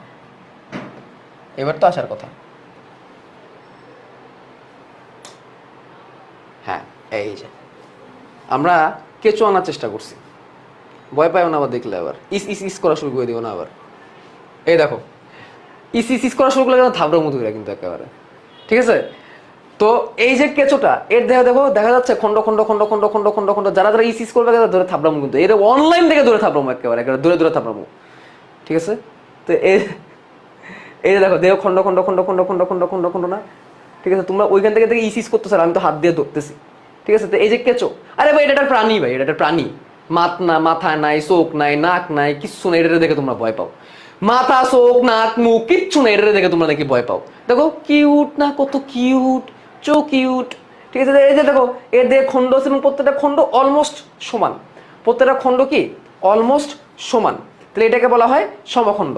প্রত্যেকটা খন্ড কি অলমোস্ট সমান, এটাকে কি বলা হয়? সমখণ্ডক। এটাকে কি বলা হয়? সমখণ্ডক। কিউট কিউট, তাই না? এবার একটু বেশি বেশি হয়ে যেতেছে, কিন্তু এবার একটু বেশি বেশি হয়ে যেতেছে। আচ্ছা, গেল। এবার আমরা আঁকাবো, এবার আমরা বের করবো গ্রাসোপার। গ্রাসোপার, এই ঘাস ফড়িংটার দিকে খেয়াল করো, এদের দিয়েও খন্ড আছে। ওয়াও কি কিউট, এদের দিয়েও খন্ড আছে। জোস না? আমাদের ওয়ালপেপার দেওয়া দরকার, ওয়ালপেপার দেওয়া উচিত, এত জোস।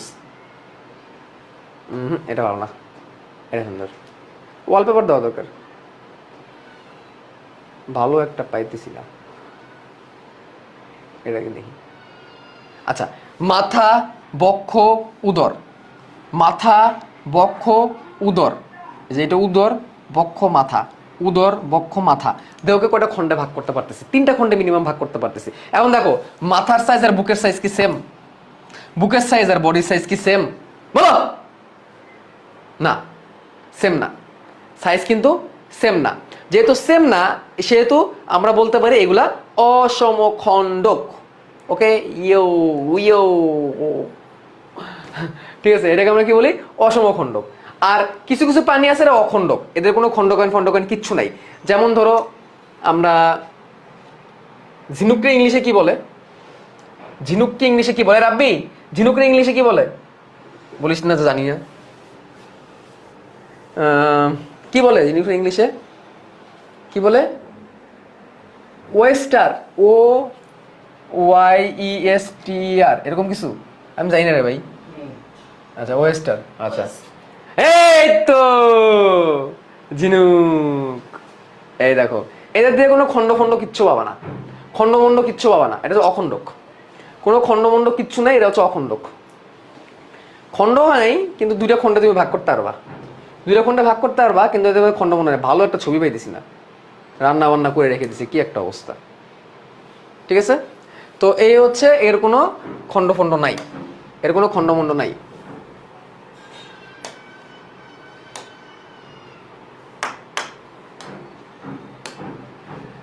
তাহলে আমরা যেটা দেখলাম, এটা হচ্ছে, তাহলে সমখণ্ডকের মধ্যে আমরা কাকে পাইলাম? কেঁচোর, কেঁচোর খণ্ডকায়ন, আমরা অসম খণ্ডকের মধ্যে পাইলাম পতঙ্গের খণ্ডকায়ন। আমরা অখণ্ডকের মধ্যে কাদেরকে পাইলাম? ঝিনুক। ঝিনুককে আনতে পারি আমরা, আমরা সমুদ্র তারাকে আনতে পারি, সমুদ্রের মতো তারা হয় তাই না? এরা হচ্ছে অখণ্ডক। এরা কি? অখণ্ডক। তাহলে আমরা সেগমেন্টেশন পড়ে ফেললাম। সেগমেন্টেশন পড়া হয়ে গেল আমাদের। এবার আমরা অঞ্চলায়নে যাব। অঞ্চলায়নটাও আরো সহজ। দেখো এটা আমি বই থেকে দেখাই দিই, এটা আমি তোমাদেরকে বই থেকে দেখাই দিই, এটা দাগানোর মতো কিছু নাই। দেখো সমখণ্ডকের মতো দাগাও কেঁচোর খণ্ডকায়ন, অসমখণ্ডকের মতো দেখাও পতঙ্গের খণ্ডকায়ন, আর এটা হচ্ছে অখণ্ডায়িত সমুদ্র তারা ঝিনুক। এগুলা দাগাও দাগাও খণ্ডকায়ন বলা হয়। প্রত্যেকটা খণ্ডকে মেটামার বলা হয়, প্রত্যেকটা খণ্ডকে মেটামার বলা হয়, এটা একটু জেনে রাখো। প্রত্যেকটা খণ্ডকে মেটামার বলা হয়, এটা দাগায় রাখো। বুঝতেছো আমার কথা?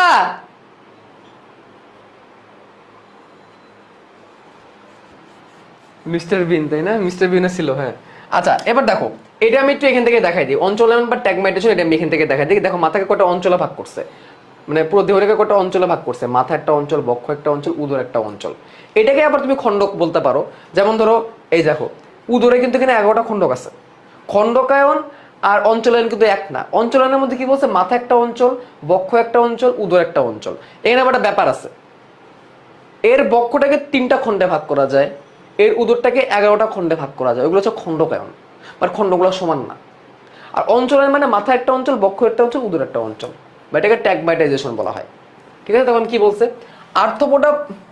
আর্থ্রোপোডা পর্বের প্রাণীদের দেহে বাহ্যিকভাবে খণ্ডকায়িত হলেও অধিকাংশ ক্ষেত্রে খণ্ডগুলো সুস্পষ্ট নয়, বরং কিছু ক্ষেত্রে খণ্ডগুলো মিলিত হয়ে অঞ্চল তৈরি করে। প্রত্যেকটি অঞ্চলকে ট্যাগমাটা বলে, এটা জেনে রাখো, এটা দাগায় রাখো। প্রত্যেকটা অঞ্চলকে ট্যাগমাটা বলে, এটা দাগাও। প্রত্যেক অঞ্চলকে ট্যাগমাটা বলে। আর্থ্রোপোডার দেহ খণ্ডগুলো এমনভাবে অঞ্চলকরণ করে, একে অঞ্চলায়ন বলে। মানে আমি তোমাদের একটু সহজ করে দিই এটা ব্যাপারটাকে। মাথার ক্ষেত্রে এরকম আমরা খণ্ডমণ্ড পাই না। বুকের ক্ষেত্রে, বক্ষের ক্ষেত্রে আমরা 3টা খণ্ড পাই। বক্ষের ক্ষেত্রে আমরা 3টা খণ্ড পাই, আর উদরের ক্ষেত্রে আমরা 11টা খণ্ড পাই। এই 11টা খণ্ড মিলে একটা অঞ্চল তৈরি করছে উদর, আর এখানে 3টা খণ্ড মিলে একটা অঞ্চল তৈরি করছে বক্ষ। অর্থাৎ আর্থ্রোপোডা পর্বের ক্ষেত্রে তার খণ্ডকগুলা একসাথে মিলিত হয়ে একটা অঞ্চল তৈরি করে। বুকের 3টা খণ্ডক মিলে বক্ষ অঞ্চল, উদরের 11টা খণ্ডক মিলে উদর অঞ্চল, মাথার মধ্যে মুখোপাঙ্গ একটা খণ্ড, মাথার মধ্যে বিভিন্ন রকমের খণ্ডমণ্ড মিলে একটা মাথা একটা অঞ্চল তৈরি করছে। এটাকে বলা হয় অঞ্চলায়ন। বুঝছো? এটাকে কি বলা হয়? অঞ্চলায়ন। আমরা অঞ্চলায়ন পড়ে ফেললাম। এবার আসি উপাঙ্গ। উপাঙ্গ থেকে পড়ার মতো কিছুই নেই। দেখো প্রাণীদের সাথে সংযুক্ত যেসব বাহ্যিক ও নরনক্ষম অঙ্গ পানির খাদ্য গ্রহণ, চলন, সংবেদ ইত্যাদি কাজের সাথে জড়িত থাকে তাকে উপাঙ্গ বলে। প্রাণীদের বিভিন্ন রকম উপাঙ্গ থাকে যেগুলো সেন্টিমিটার ভিত্তি হিসেবে ব্যবহার হয়। যেমন আর্থ্রোপোডাতে অ্যান্টেনা, স্টাইল, মোলাস্কেতে পেডিয়া, মাছে পাখনা, পতঙ্গ ডানা। মানে মেন কথা হচ্ছে যে তুমি তোমার কাজকে সহজ করার জন্য যা ব্যবহার হবে। যেমন ধরো তেলাপোকার মাথায় শিং দেখছো, এরকম থাকে, যেরকম এরকম থাকে শিং, যে এই শিং অ্যান্টেনা, অ্যান্টেনা একটা উপাঙ্গ। ঘাস ফড়িংয়ের ডানা একটা উপাঙ্গ, পাখির ডানা এটা উপাঙ্গ। ঠিক আছে? উপাঙ্গ মানে এমন কিছু যা তোমাকে হেল্প করবে। পাখির ডানা না থাকলে পাখি উঠতে পারতো? বলো, পাখির ডানা থাকলে পাখি উঠতে পারতো? পাখির ডানা থাকলে পাখি কিন্তু উঠতে পারতো। তাহলে উপাঙ্গগুলো কি করতেছে? তাকে উঠতে হেল্প করতেছে। উপাঙ্গগুলো কি করতেছে? উপাঙ্গগুলো উঠতে হেল্প করতেছে। উপাঙ্গ হচ্ছে তাকে হেল্প করবে। উপাঙ্গ কি করবে? হেল্প করবে। ঠিক আছে? শেষ।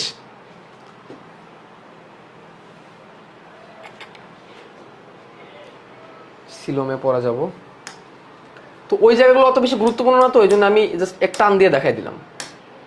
এবার আমরা ইম্পর্টেন্ট জায়গায় যাচ্ছি। সেটা কি? ক্লিভেজ বা ভ্রূণীয় বিকাশ। তার আগে একটু বিশ্রাম। তোমরা কি জানো আমাদের ক্লাস 1 ঘন্টা হয়ে গেছে? টের পাইছো? বিশ্রাম।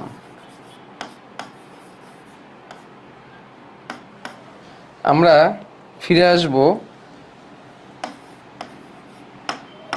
4:16-তে। 4:16-তে আমরা আবার ফিরে আসব। তোমরা কি জানো 1 ঘন্টা হয়ে গেছে? টের পাইছো? ওকে।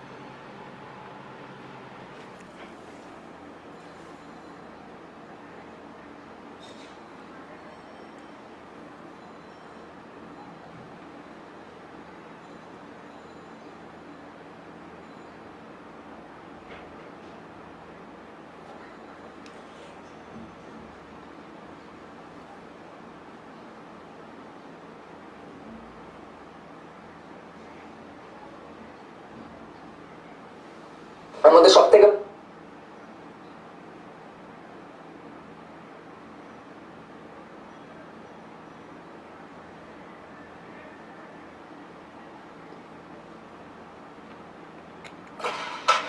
Red Cow Butter Oil presents Tricks and Tips by Tony Khan.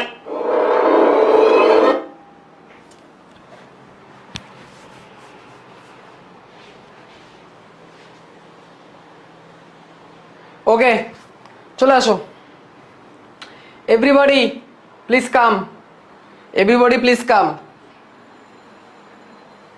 ওকে, তো এখন আমি এমন একটা জিনিস তোমাদেরকে দেখাতে যাচ্ছি, যেই জিনিসটা আমাদের বিখ্যাত রাসেল ভাইও জানে না, বিখ্যাত রাসেল ভাইও জানে না। এখন আমি যে জিনিসটা কি দেখাতে যাচ্ছি, তো সবাই চলে আসো।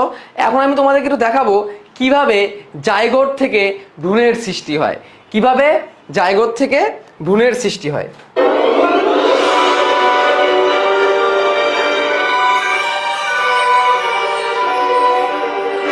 জাইগোট,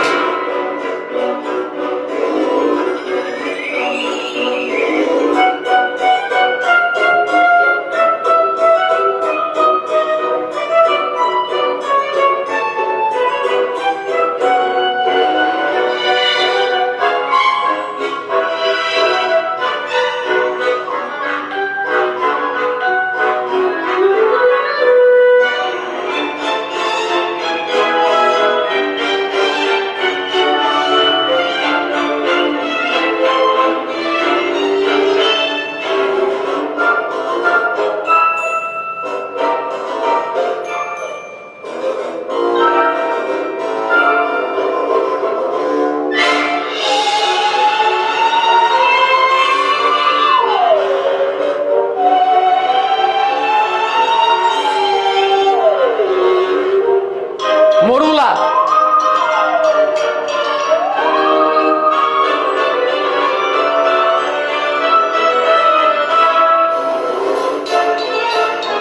ব্লাস্টুলা,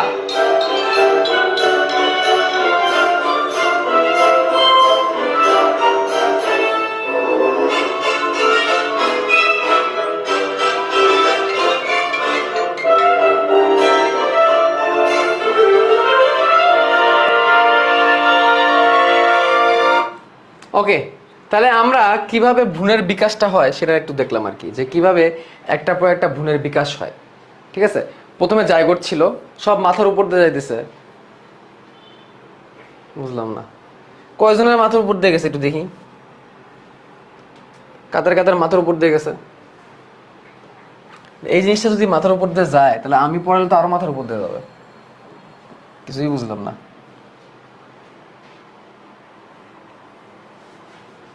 ওকে, দেখো আমি এখন আমরা তোমাদের ক্লিয়ার করি। এখন আমরা কি পড়তে যাচ্ছি? ক্লিভেজ বা ভ্রূণীয় বিকাশ পড়তে যাচ্ছি। ক্লিভেজ বা ভ্রূণীয় বিকাশ, ক্লিভেজ বা ভ্রূণীয় বিকাশ, যেটাকে বলা হয় যে প্রক্রিয়ায় জাইগোট মাইটোসিস পদ্ধতিতে বিভাজিত হয়ে ভ্রূণে পরিণত হয় তাকে ক্লিভেজ বা সম্ভেদ বলে। তাহলে আমি আবার বলি, যে প্রক্রিয়া বা ভুল হইতে পারে প্রক্রিয়া, জাইগোট সবসময় এক কোষী, জাইগোট মাইটোসিস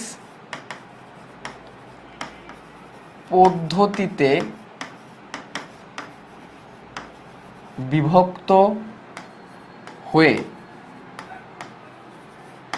ভ্রূণে পরিণত হয় তাকে ক্লিভেজ বা সম্ভেদ বলে। ক্লিভেজ বা সম্ভেদ বলে, তাকে ক্লিভেজ বা সম্ভেদ বলে। অর্থাৎ জাইগোট থেকে কি হবে? জাইগোট থেকে ভ্রূণ তৈরি হবে, জাইগোট থেকে ভ্রূণ তৈরি হবে, তাকে ক্লিভেজ বা সম্ভেদ বলবে। আচ্ছা, এটা 9-10 ছিল কিন্তু তোমাদের। ওকে, দেখো দেখো তাহলে জাইগোটের কথা আমরা প্রথমে আসি। এই হচ্ছে জাইগোট, এটা হচ্ছে জাইগোট। জাইগোট কয় কোষী? ঠান্ডা মাথায় বুঝতে হবে এটা, অনেকে এটা বুঝে না। জাইগোট কয় কোষী? জাইগোট অলওয়েজ এক কোষী। জাইগোট কত কোষী? অলওয়েজ এক কোষী। তো এক কোষী জাইগোট বিভাজিত হয়ে এরকম দুটো কোষ তৈরি করবে। কি করবে? দুটো কোষ তৈরি করবে। এটা প্রথম বিভাজন, এটা প্রথম বিভাজন। পরে আবার ভাগ হবে, 4টা কোষ তৈরি করবে। এটা হচ্ছে দ্বিতীয় বিভাজন, এটা হচ্ছে দ্বিতীয় বিভাজন। পরে আবার ভাগ হবে, ভাগ হয়ে 1 2 3 4 এইদিকে আছে আরো,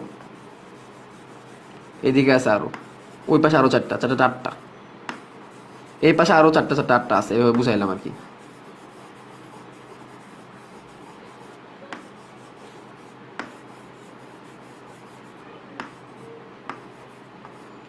আটটা কোষ বুঝাইলাম আর কি, মানে 8টা কোষ। আটার পরে যখন কোষগুলো অনেক বড় আকার ধারণ করবে, 1 2 3 4 5 6 7 8 9 10 11 12 13 14 15 16 এরকম যখন আকার ধারণ করবে, তখন এই জিনিসটার নাম হয়ে যাবে মরুলা। তখন এই জিনিসটার নাম কি হয়ে যাবে? মরুলা। তখন এর নাম কি হবে? মরুলা। আবার সাউন্ড চলে গেছে। আচ্ছা, তাহলে এখানে ছিল 8টা কোষ। দেখো খেয়াল করে, এখানে 2টা কোষ, এখানে 4টা কোষ, এখানে 8টা কোষ, এখানে 16টা কোষ। এই অবস্থাকে আমরা বলতেছি মরুলা। এই অবস্থাকে আমরা কি বলতেছি? মরুলা। সবাই লেখো কমেন্টে, এটাকে কি বলতেছি আমরা? Morula, morula, morula. আচ্ছা, এই মরুলা অবস্থা থেকে, মোল্লা না কিন্তু, আবার মোল্লা না, মরুলা। এই মরুলা অবস্থাকে খেয়াল করো, মরুলার পরে মাঝখানে জায়গাটা ফাঁকা হয়ে গেছিল না? মরুলার পরে মাঝখানে জায়গাটা ফাঁকা হয়ে গেছে, অ্যানিমেশনটা তুমি খেয়াল করো, অ্যানিমেশনটার কথা একটু মনে করো। অ্যানিমেশনটা যে দেখাইছিলাম, অ্যানিমেশনটাই দেখো। এই যে মরুলা, এই যে মরুলা, 16টা কোষ, 16টা কোষ ছিল এখানে মরুলা, ঠিক আছে? তারপরে দেখো মরুলা সামনে যেতে যেতে যেতে ফাঁকা হয়ে গেল, দেখছো? এই যে দেখো ফাঁকা হয়ে গেল, তখন তার নাম কি হলো? ব্লাস্টুলা। এই যে দেখো মাঝখানে জায়গাটা ফাঁকা হয়ে গেল, ব্লাস্টুলা। এর নাম হচ্ছে ব্লাস্টুলা। ব্লাস্টুলা মানে ফাঁকা গহ্বর। ব্লাস্টুলা মানে কি? ফাঁকা গহ্বর, ঠিক আছে? নাম হয়ে গেলো কি? ব্লাস্টুলা, ঠিক আছে? মরুলার পর এখন দেখো কি হবে জিনিসটা, কোষগুলা থাকবে 1 2 3 4 5 6 7 8 9 10।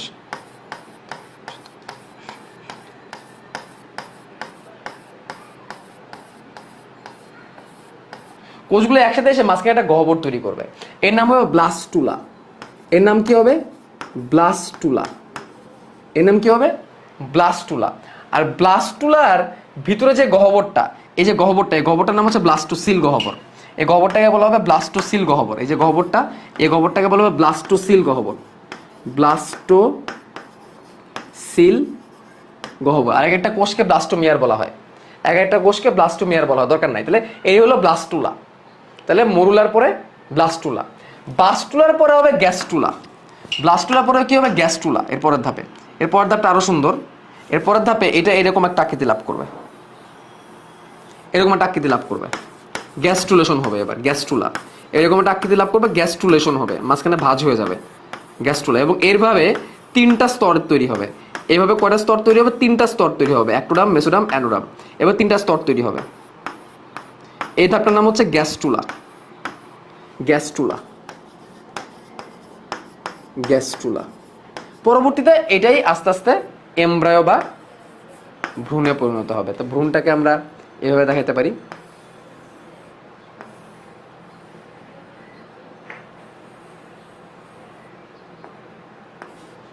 তো অনেকগুলো কোষ আছে এখানে, এত কোষ তার দেখানো সম্ভব না। অসংখ্য কোষ দিয়ে তৈরি একটা ভ্রূণ তৈরি হবে বা এমব্রায়ো তৈরি হবে। অসংখ্য কোষ দিয়ে তৈরি একটা ভ্রূণ বা একটা এমব্রায়ো তৈরি হবে। তো এটা হচ্ছে এমব্রায়ো বা ভ্রূণ, এমব্রায়ো বা ভ্রূণ। তাহলে এই যে এত বিভাজন হয়ে একটা জাইগোট থেকে কত রকমের বিভাজন হয়ে একটা ভ্রূণ তৈরি হইলো, এটাকে বলা হচ্ছে সম্ভেদ বা ক্লিভেজ। বুঝছি? বুঝছি? ক্লিয়ার? কিল্লার? এই পোলাপান কিল্লার? কিল্লার? ফুল কিল্লার? ওকে। গ্যাসগুলোর 3টা লেয়ার আমি দিই নাই, দরকার নেই আপাতত। আমাদের গ্যাসগুলোর 3টা লেয়ার আমাদের দরকার নেই, ঠিক আছে? ওইটা আমাদের এখন আসবো না, আমরা পরে আসবো। তাহলে এই জায়গায় বন্ধু আমাদের ক্লিয়ার। ওকে,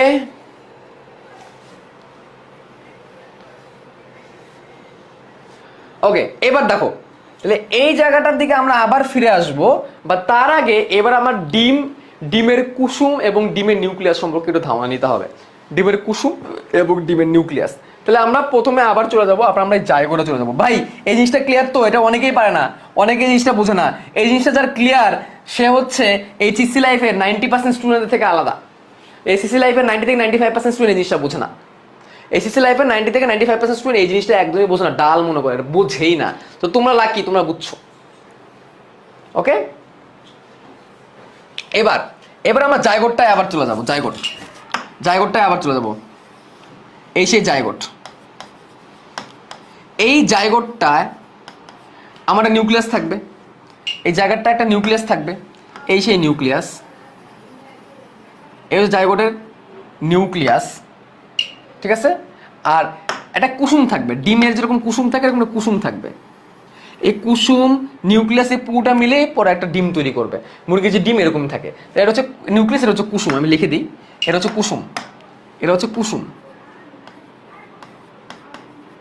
এটা হচ্ছে কুসুম, এটা হচ্ছে নিউক্লিয়াস। ডিমে যেরকম কুসুম থাকে এটা হচ্ছে নিউক্লিয়াস। এখন মনে রাখবা, একটা জীবের বৃদ্ধির জন্যে, এইটার ক্লিভেজের জন্যে, বা এইখান থেকে একটা প্রাণী সৃষ্টি হওয়ার জন্যে কুসুমের থেকে নিউক্লিয়াসটার গুরুত্ব বেশি। কারণ কুসুমটা তো হচ্ছে কুসুমটা ফ্যাট জাতীয় পদার্থ, এ জাস্ট পুষ্টি দিবে, নাথিং এলস। বাট নিউক্লিয়াসটাই কিন্তু পরবর্তীতে কোষের বিভাজনটা হেল্প করবে। আচ্ছা বলো, তোমরা যারা যারা আমার সাথে সাইকেল 1-এ ক্লাস করছো তারা তোমরা জানো যে একটা জীবের জন্য কিন্তু নিউক্লিয়াসটা খুবই গুরুত্বপূর্ণ। কারণ প্রথমে ক্যারিওকাইনেসিস হয়, পরে সাইটোকাইনেসিস হয়, এইভাবেই তো কোষের বিভাজন হয়। যাদের কোষের গঠন, কোষ বিভাজন এবং অণুজীব অধ্যায়ে প্রবলেম আছে, যারা সাইকেল 1-এ যুক্ত না, সাইকেল 3-তে শুধুমাত্র আসো, তারা সাইকেল 1টা ট্রাই করে দেখতে পারো। বাট তখনই যখন তুমি মনে করবা যে তুমি চাপ নিতে পারবা। সাইকেল 1-এ প্রচুর চাপ, আর তোমাদের সাইকেল 3-তে তো চাপ শুরু হবে। চাপ যাতে বেশি না পড়ে এই জন্য আমি আপাতত একটু কমায় রাখছি। ক্লাস কালকে হবে না, ক্লাস সোমবারে হবে। আমাদের সাইকেল 3 পরবর্তী ক্লাস কিন্তু সোমবার বিকাল 3টায়। কালকে কিন্তু কোনো ক্লাস নাই। সাইকেল 1-এ আবার ক্লাস আছে পরশুদিন, ঠিক আছে? কালকেও নিতে পারি, ঠিক নেই। তো যেটা বলতেছিলাম যে একটা জীবের বৃদ্ধির জন্য, বা একটা জীবের বিকাশের জন্য, বা কোষের বিভাজনের জন্য নিউক্লিয়াসের গুরুত্ব অনেক। এই জন্যে এই পোলটাকে বলা হবে এনিমেল পোল। এই পোলটাকে বলা হবে এনিমেল পোল। এই পোলটাকে বলা হবে যে এই সাইডটাকে বলা হবে এনিমেল পোল, এনিমেল প্রান্ত। কারণ এইখান থেকে পরবর্তী জীবটা তৈরি হবে। আর এই প্রান্তটা হচ্ছে ভেজিটাল পোল। এই প্রান্তটা হচ্ছে ভেজিটাল পোল। এটা আবার ভেজিটেবল ভাইবো না কিন্তু, এটা আবার ভেজিটেবল না কিন্তু। তাহলে যে প্রান্তে কুসুম থাকবে এই প্রান্তটাকে বলা হবে ভেজিটাল পোল। আর যে প্রান্তে এনিমেল থাকবে, মানে নিউক্লিয়াস থাকবে, এই প্রান্তটাকে বলা হবে এনিম্যাল পোল। কেন দেখো, ব্যাখ্যাটা আমি তোমাদের দিই। এই হচ্ছে জায়গোট। এখান থেকে পরবর্তী ডিম বলো বা ভ্রূণ বলো, যা কিছু, মানুষের তো আর ডিম হয় না, তাই না? ভ্রূণ হয়, সব এখান থেকেই তৈরি হবে। বেসিক্যালি মেইন প্রাণীরা তৈরি হবে এই নিউক্লিয়াস থেকেই, নিউক্লিয়াসের বিভাজন থেকেই কিন্তু হবে। এই জন্য এই প্রান্তটা বেশি ভূমিকা পালন করবে পানিটাকে তৈরি করার জন্য। এই জন্য এটাকে বলতেছি আমি এনিম্যাল পোল। পানিটা এই প্রান্ত থেকে নিউক্লিয়াসের থ্রুতে বিভাজিত হয়ে বেশি তৈরি হবে, বেশি ভূমিকা রাখবে। আর এই প্রান্তটা ভেজিটাল কথাটা ভেজিটেবল বা খাবারের সাথে গুরুত্বপূর্ণ। এই যে কুসুমটা ফ্যাট দিয়ে তৈরি, কুসুমটা কি দিয়ে তৈরি? ফ্যাট দিয়ে তৈরি। আর ফ্যাট কি করে? খাবার সরবরাহ করে। এই যে যখন বৃদ্ধি হবে তখন এই পুরো কোষটাকে শক্তি সরবরাহ করবে ফ্যাট থেকে, কুসুম থেকে। এই জন্য এটাকে ভেজিটাল পোল বা খাবারের পোল বা পুষ্টি পোল আমরা বলতেছি। ভেজিটাল পোল বা নিউট্রিশন পোল বা পুষ্টি পোল আমরা বলতেছি। তাহলে এইভাবে জায়গোটটাকে আমরা দুইটা পোলে ভাগ করতে পারি, animal pole and vegetal pole. Clear?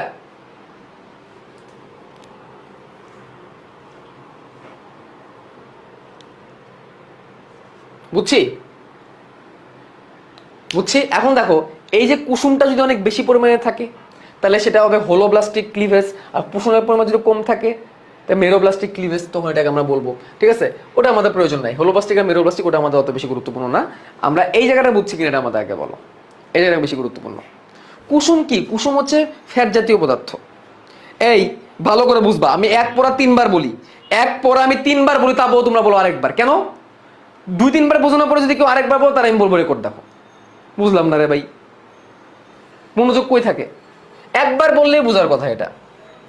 আসো এবার এই ক্লিভেজের প্রকারভেদের দিকে যাব আমরা। ক্লিভেজের প্রকারভেদ।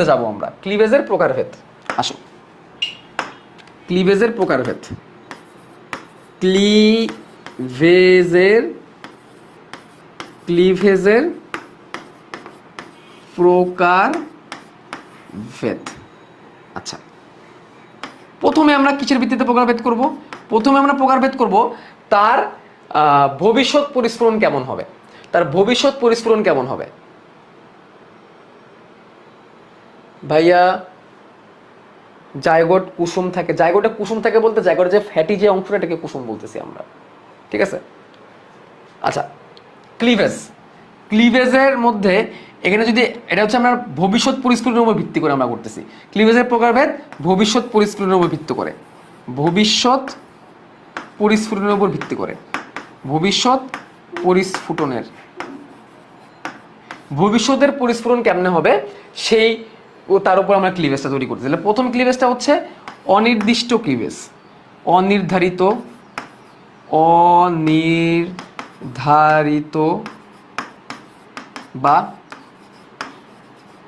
অনির্দিষ্ট, অনির্ধারিত বা অনির্দিষ্ট ক্লিভেজ মানে ঠিক নাই কি হবে, মানে একটা ভ্রূণ যখন তৈরি হবে, একটা ভ্রূণের মধ্যে তো অনেক রকমের কোষ থাকবে তাই না, বা একটা জাইগোট যখন তৈরি হবে, জাইগোটে তো দুইটা জাইগোট বিভাজিত হওয়ার পর দুইটা কোষ হবে। এমন যদি হয় যে জাইগোট ভেঙে দুইটা কোষ হইলো, স্বাভাবিক জাইগোটের বিভাজন হলে দুইটা হবে, দেখাই তোমাদেরকে। এই ধরো জাইগোট, জাইগোট থেকে দুইটা কোষ হইলো, ঠিক আছে। এখন এমন যদি হয় এই দুটা কোষই এখন দুইটা ভ্রূণ তৈরি করতে পারে, দুইটা কোষ থেকে ধরো দুটা ভ্রূণ তৈরি করবে, এরকম হইতে পারে। বা তো তা হইলো না, হইলো কি এখান থেকে চারটা কোষ হইলো, পরের ধাপে চারটা কোষ হইলো, চারটা কোষ থেকে চারটা ভ্রূণ তৈরি হতে পারে চাইলে, এভাবে করে চারটার পর আটটা হবে, আটটা থেকে 16টা, মানে যতগুলা কোষ তৈরি হচ্ছে জাইগোট থেকে ততগুলা ভ্রূণ মানে ততগুলা জীব তৈরি হবে, তখন এটাকে আনলিমিটেড বা অনির্দিষ্ট ক্লিভেজ বলবে। মানে তুমি ঠিক নাই, যতগুলা পারতেছো ততগুলাই তৈরি হতেছে, ঠিক নাই। যেমন ধরো তোমরা দেখছো না বিড়াল কুকুর অনেকগুলো বাচ্চা দেয়, সব বাচ্চা কি অনেকগুলো জাইগোট থেকে হয়, অনেকগুলো ডিম্বাণু হয়, অনেক সময় এরকম হয়ে যায়। মাছ কতগুলো ডিম দেয়, আনলিমিটেড, এগুলো এইসব ক্ষেত্রে হচ্ছে অনির্দিষ্ট ক্লিভেজ, ঠিক আছে। মানে জাইগোট থেকে যতগুলা কোষ হচ্ছে ততগুলা কোষই চাইলে ভ্রূণ তৈরি করতে পারতেছে, ততগুলা জীব জন্মদান করতেছে। মানুষের ক্ষেত্রে কি হয়, একটা কি দুইটা, ঠিক আছে, একটা কি দুইটা, বুঝছো? তো সেই ক্ষেত্রে ওইটাকে আমরা বলবো নির্দিষ্ট ক্লিভেজ, ওইটাকে আমরা কি বলবো, নির্ধারিত বা নির্দিষ্ট ক্লিভেজ, নির্ধারিত বা নির্দিষ্ট ক্লিভেজ। মানে এই ক্ষেত্রে একটা জীবের কপালে কি আসতে আগে থেকে ঠিক করা, যেমন একটা মায়ের কয়টা সন্তান হবে ওই জাইগোট থেকে ক্লিভেজ হওয়ার পরই ঠিক হয়ে গেছে, এখানে একটা মায়ের একটা সন্তানই হবে, তো সর্বোচ্চ 2n বেবি হবে, এর থেকে বেশি সম্ভব না, এর থেকে বেশি সম্ভব না, ঠিক আছে। এটাকে বলা হয় নির্ধারিত বা নির্দিষ্ট ক্লিভেজ। তাহলে ভবিষ্যৎ পরিস্ফুরণ কেমন হবে, ভবিষ্যৎকে আনলিমিটেড তৈরি করতে থাকবে, বিড়াল কুকুর মাছের মতো আনলিমিটেড বাচ্চা তৈরি দিবে, আনলিমিটেড ভ্রূণ তৈরি করবে, নাকি নির্দিষ্ট নির্ধারিত যে পরিস্ফুরণের ভাগ্য নির্ধারণ করা আগে থেকে যে আমার এই কোটাই হবে, এর থেকে বেশি আমার হবে না, তখন এটাকে আমরা বলবো নির্ধারিত ক্লিভেজ। বুঝছো এই জিনিসটা? এটা হচ্ছে ভবিষ্যৎ পরিস্ফুরণের উপর ভিত্তি করে আমরা বলতেছি, আমরা কিসের উপর বলতেছি, ভবিষ্যৎ পরিস্ফুরণের উপর ভিত্তি করে। এটা বুঝছো? বুঝছো কিনা বলো? ভবিষ্যৎ পরিস্ফুরণ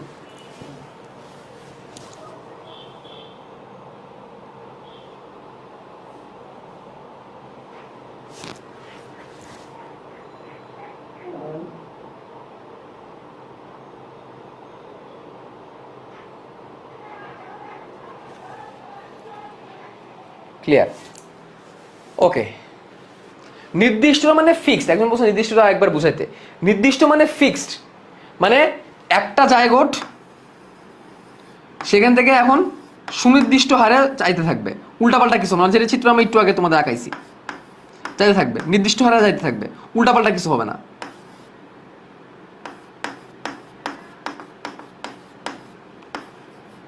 এভাবে করতে করতে করতে করতে একটা সময় ভ্রূণ, একটা মাত্র ভ্রূণ, ফিক্সড, একটা মাত্র ভ্রূণ আগে থেকে ফিক্সড করা, একটা জায়গা একটা ভ্রূণ। আর এখানে একটা জায়গা থেকে হাজার হাজার ভ্রূণ তৈরি হয়ে যেতে পারে, ওটা হচ্ছে অনির্দিষ্ট বা আনলিমিটেড, ঠিক আছে। বিড়াল আনলিমিটেড না, আমি বললাম আর কি, মানে কুকুর বিড়াল তো অনেকগুলো বাচ্চা দেয়, এই জন্য বললাম, ঠিক আছে। তাহলে এটা কিসের ভিত্তিতে করলাম আমরা, এটা হচ্ছে ভবিষ্যৎ পরিস্থিতির উপর ভিত্তি করে আমরা ক্লিভেজটা করলাম। এবার বিভাজন তলের উপর ভিত্তি করে আবার ক্লিভেজ আছে, বিভাজন তলের উপর ভিত্তি করে ক্লিভেজ, বিভাজন তলের উপর ভিত্তি করে ক্লিভেজ, বিভাজন তলের ভিত্তিতে। এখানে আবার 3 রকমের ক্লিভেজ আছে। এখানে আবার কয় রকমের ক্লিভেজ আছে? 3 রকমের ক্লিভেজ। প্রথমে আসি অরিও ক্লিভেজ। আচ্ছা, অরিও শব্দ অর্থটা কি? অরিও মানে হচ্ছে লম্বালম্বি একটা সিলিন্ডার টাইপের কিছু তৈরি করবে, লম্বালম্বি সিলিন্ডার টাইপের কিছু তৈরি করবে, এটাকে আমরা অরিও বলি। লম্বালম্বি ভাবে সিলিন্ডার টাইপের কিছু। ভাইয়া এভাবে বোর্ড লিখে বুঝাইলে মনে থাকে এন্ড ইজিতে ক্যাচ করে, বুঝতেছো তো? বোর্ডে লিখিত পড়াই দিছি, বোর্ডে লিখিত পড়াই দিছি, বই আর কতটুকু পড়াচ্ছি, ঠিক আছে? অরিও মানে হচ্ছে এরকম একটা শশাকে চিন্তা করতে পারো। কাকে চিন্তা করতে পারো? একটা শশাকে, একটা শশা। বিভাজনটা কেমন হয় আমি মানে এইভাবে তোমরা বুঝবা না, ঠিক আছে? ভাইয়া মেডিকি মানে কি লিখছো বুঝলাম না। আচ্ছা দেখো, এটা আমি তোমাদের আঁকায় দেখাই, আঁকায় দেখালে তোমরা বুঝতে পারবে এটা আসলে কেমনে হয়। তাহলে ধরো একটা কোষ জাইগোট, আমরা কিন্তু সব যা করতে বলতেছি জাইগোট নিয়ে কথা বলতেছি, কিন্তু জাইগোটের প্রথম বিভাজন, 2টা কোষ। দ্বিতীয় বিভাজনের পর থেকে আমি লক্ষ্য করবো জিনিসটা, আমরা দ্বিতীয় বিভাজন থেকে এটা লক্ষ্য করতে পারবো। প্রথম বিভাজন, এটা কিন্তু প্রথম বিভাজন, এবার দ্বিতীয় বিভাজনে আমরা যাব। দ্বিতীয় বিভাজনের ক্ষেত্রে 4টা কোষ পাবো আমরা, 1 2 3 4। এই পর্যন্ত আমরা কিছুই বুঝবো না, এটা নর্মাল বিভাজন হচ্ছে। দ্বিতীয় বিভাজন, 2 নম্বর বিভাজন পর্যন্ত সবই এক, 2 নম্বর বিভাজন পর্যন্ত আসলে বোঝা যায় না। 3 নম্বর থেকে আসল ঝামেলাটা বোঝা যায়, ঠিক আছে? 3 নম্বর থেকে বুঝতে পারবা কি হচ্ছে, কি ব্যাপার, এসির পাওয়ার কমে গেল কেন। খেয়াল করো এখন কি হবে। এখন এসে 1টা 2টা 3টা 4টা তো আমি তৈরি করছি, এর সাইড দিয়ে মানে তার সাইড দিয়ে 4 দিক থেকে তৈরি হতে থাকবে। 4টা 5টা 6টা 7টা 8টা এইভাবে তৈরি হতে থাকবে, ঠিক আছে? তারপরের ধাপে 1 2 3 4 5 6 7 8 9 8 9 10 11 12 13 14 15 16 এভাবে করে তৈরি হতে থাকবে। ওখানে বলের মতো সিলিন্ডারের মতো তৈরি করতে থাকবে, মানে চারিদিকে সুষমভাবে, কোনো দিকে কম না কোনো দিকে বেশি না, কোনো দিকে কম না কোনো দিকে বেশি না, বাদ যাবে না কোনো শিশু, মানে চারিদিকে সুষমভাবে। এবং আস্তে আস্তে যদি গোলও হয়ে যায়, তাহলে সব দিকে সমানভাবে পাবে। কোনো জায়গায় কমও হবে না, কোনো জায়গায় বেশিও হবে না, কোনো জায়গায় কমও হবে না, কোনো জায়গায় বেশিও হবে না, সব জায়গায় সমানভাবে। একটাকে সেন্টার ধরলে, একটাকে তুমি যদি সেন্টার ধরো, তোর এখানে একটা সেন্টার ধরলা, তুমি এটাকে তুমি সেন্টার ধরলা, তাহলে সব দিকে সমানভাবে, উপর নিচে ডানে বামে, ঠিক আছে? এভাবে করে যদি তুমি ভাগ করো, উপর নিচে ডানে বামে সব জায়গায় সমানভাবে সুষমভাবে হবে। অর্থাৎ সুষমভাবে, একটাই কথা, সুষমভাবে। কিভাবে? সুষমভাবে। তাহলে অরিও ক্লিভেজের মধ্যে কারার ক্ষেত্রে এটা হয়, এটা আর্থ্রোপোডা পর্বের ক্ষেত্রে হয়, আর্থ্রোপোডা পর্বের ক্ষেত্রে হয়, এবং এটা সুষমভাবে। এই কথাটা খেয়াল রাখো। পরীক্ষা আসে এইটুকুই, যে কোন পর্বের হয়, আর্থ্রোপোডা পর্বের হয়, এইটুকুই আসে পরীক্ষায়। পরীক্ষাতে এগুলো সৃজনশীল আসে না, একটা জানে। পারবো? বিভাজন তল কি? আরে বেটা, বিভাজন তল মানে এটা তল, এখান থেকে কেমনে বিভাজন হইতেছে, এটা বিভাজন তল। তোরা কাইটা বুঝাই আমি এখন, কাইটা বুঝাই কেমনে বিভাজন তল করে। বিভাজন তল কি জিনিস? এটা একটা তল, এটা সারফেস। এই সারফেসের উপর ভিত্তি করে কিভাবে কোষগুলো বিভাজিত হচ্ছে, একদিকে বেশি হচ্ছে নাকি একদিকে কম হচ্ছে নাকি সব দিকে সুষমভাবে হচ্ছে,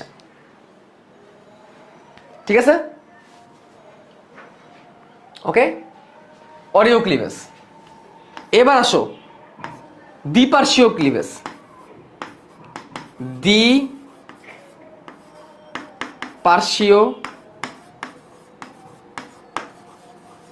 ক্লিভেজ, দ্বিপার্শ্বীয় ক্লিভেজ, এটা দুই পাশে হয়। এটা কোয়াড্রা পর্বের ক্ষেত্রে দেখা যায়। কোয়াড্রা মাত্রই বুঝবা দ্বিপার্শ্বীয়, কোয়াড্রা মাত্রই বুঝবা দ্বিপার্শ্বীয়।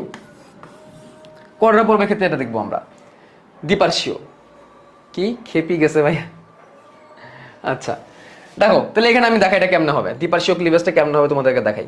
তাহলে সেম অ্যাজ ইউজুয়াল শুরু করবা, একটা কোষ,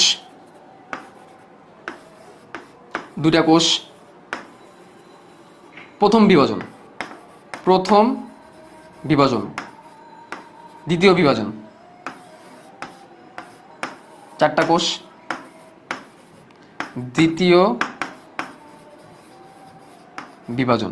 এই 2টা বিভাজন অরিওর মতোই হবে, অর্থাৎ 2বার অরিও হবে। দুইবার অরীয় বিভাজন হবে। মনে রাখবা, দুইবার কি হবে? অরীয় বিভাজন হবে। দ্বিতীয় বিভাজন পর্যন্ত অরীয় হবে, তৃতীয় বিভাজন থেকে অনুপ্রস্থ বরাবর বিভাজন হওয়া শুরু করবে। তৃতীয়বার থেকে অনুপ্রস্থ বরাবর বিভাজন হবে, তার মানে কি? খেয়াল করো, এটা হচ্ছে অনুপ্রস্থ রেখা, এটা হচ্ছে অনুদৈর্ঘ্য, এটা হচ্ছে অনুপ্রস্থ, মানে আড়াআড়ি। এখন আর কি হবে? আড়াআড়ি বিভাজন হওয়া শুরু করবে। দেখো, উপর দিকে দুইটা দুইটা কোষ ছিল, উপরে দুইটা, নিচে দুইটা, এখন বিভাজন হবে এইভাবে, আড়াআড়ি হবে,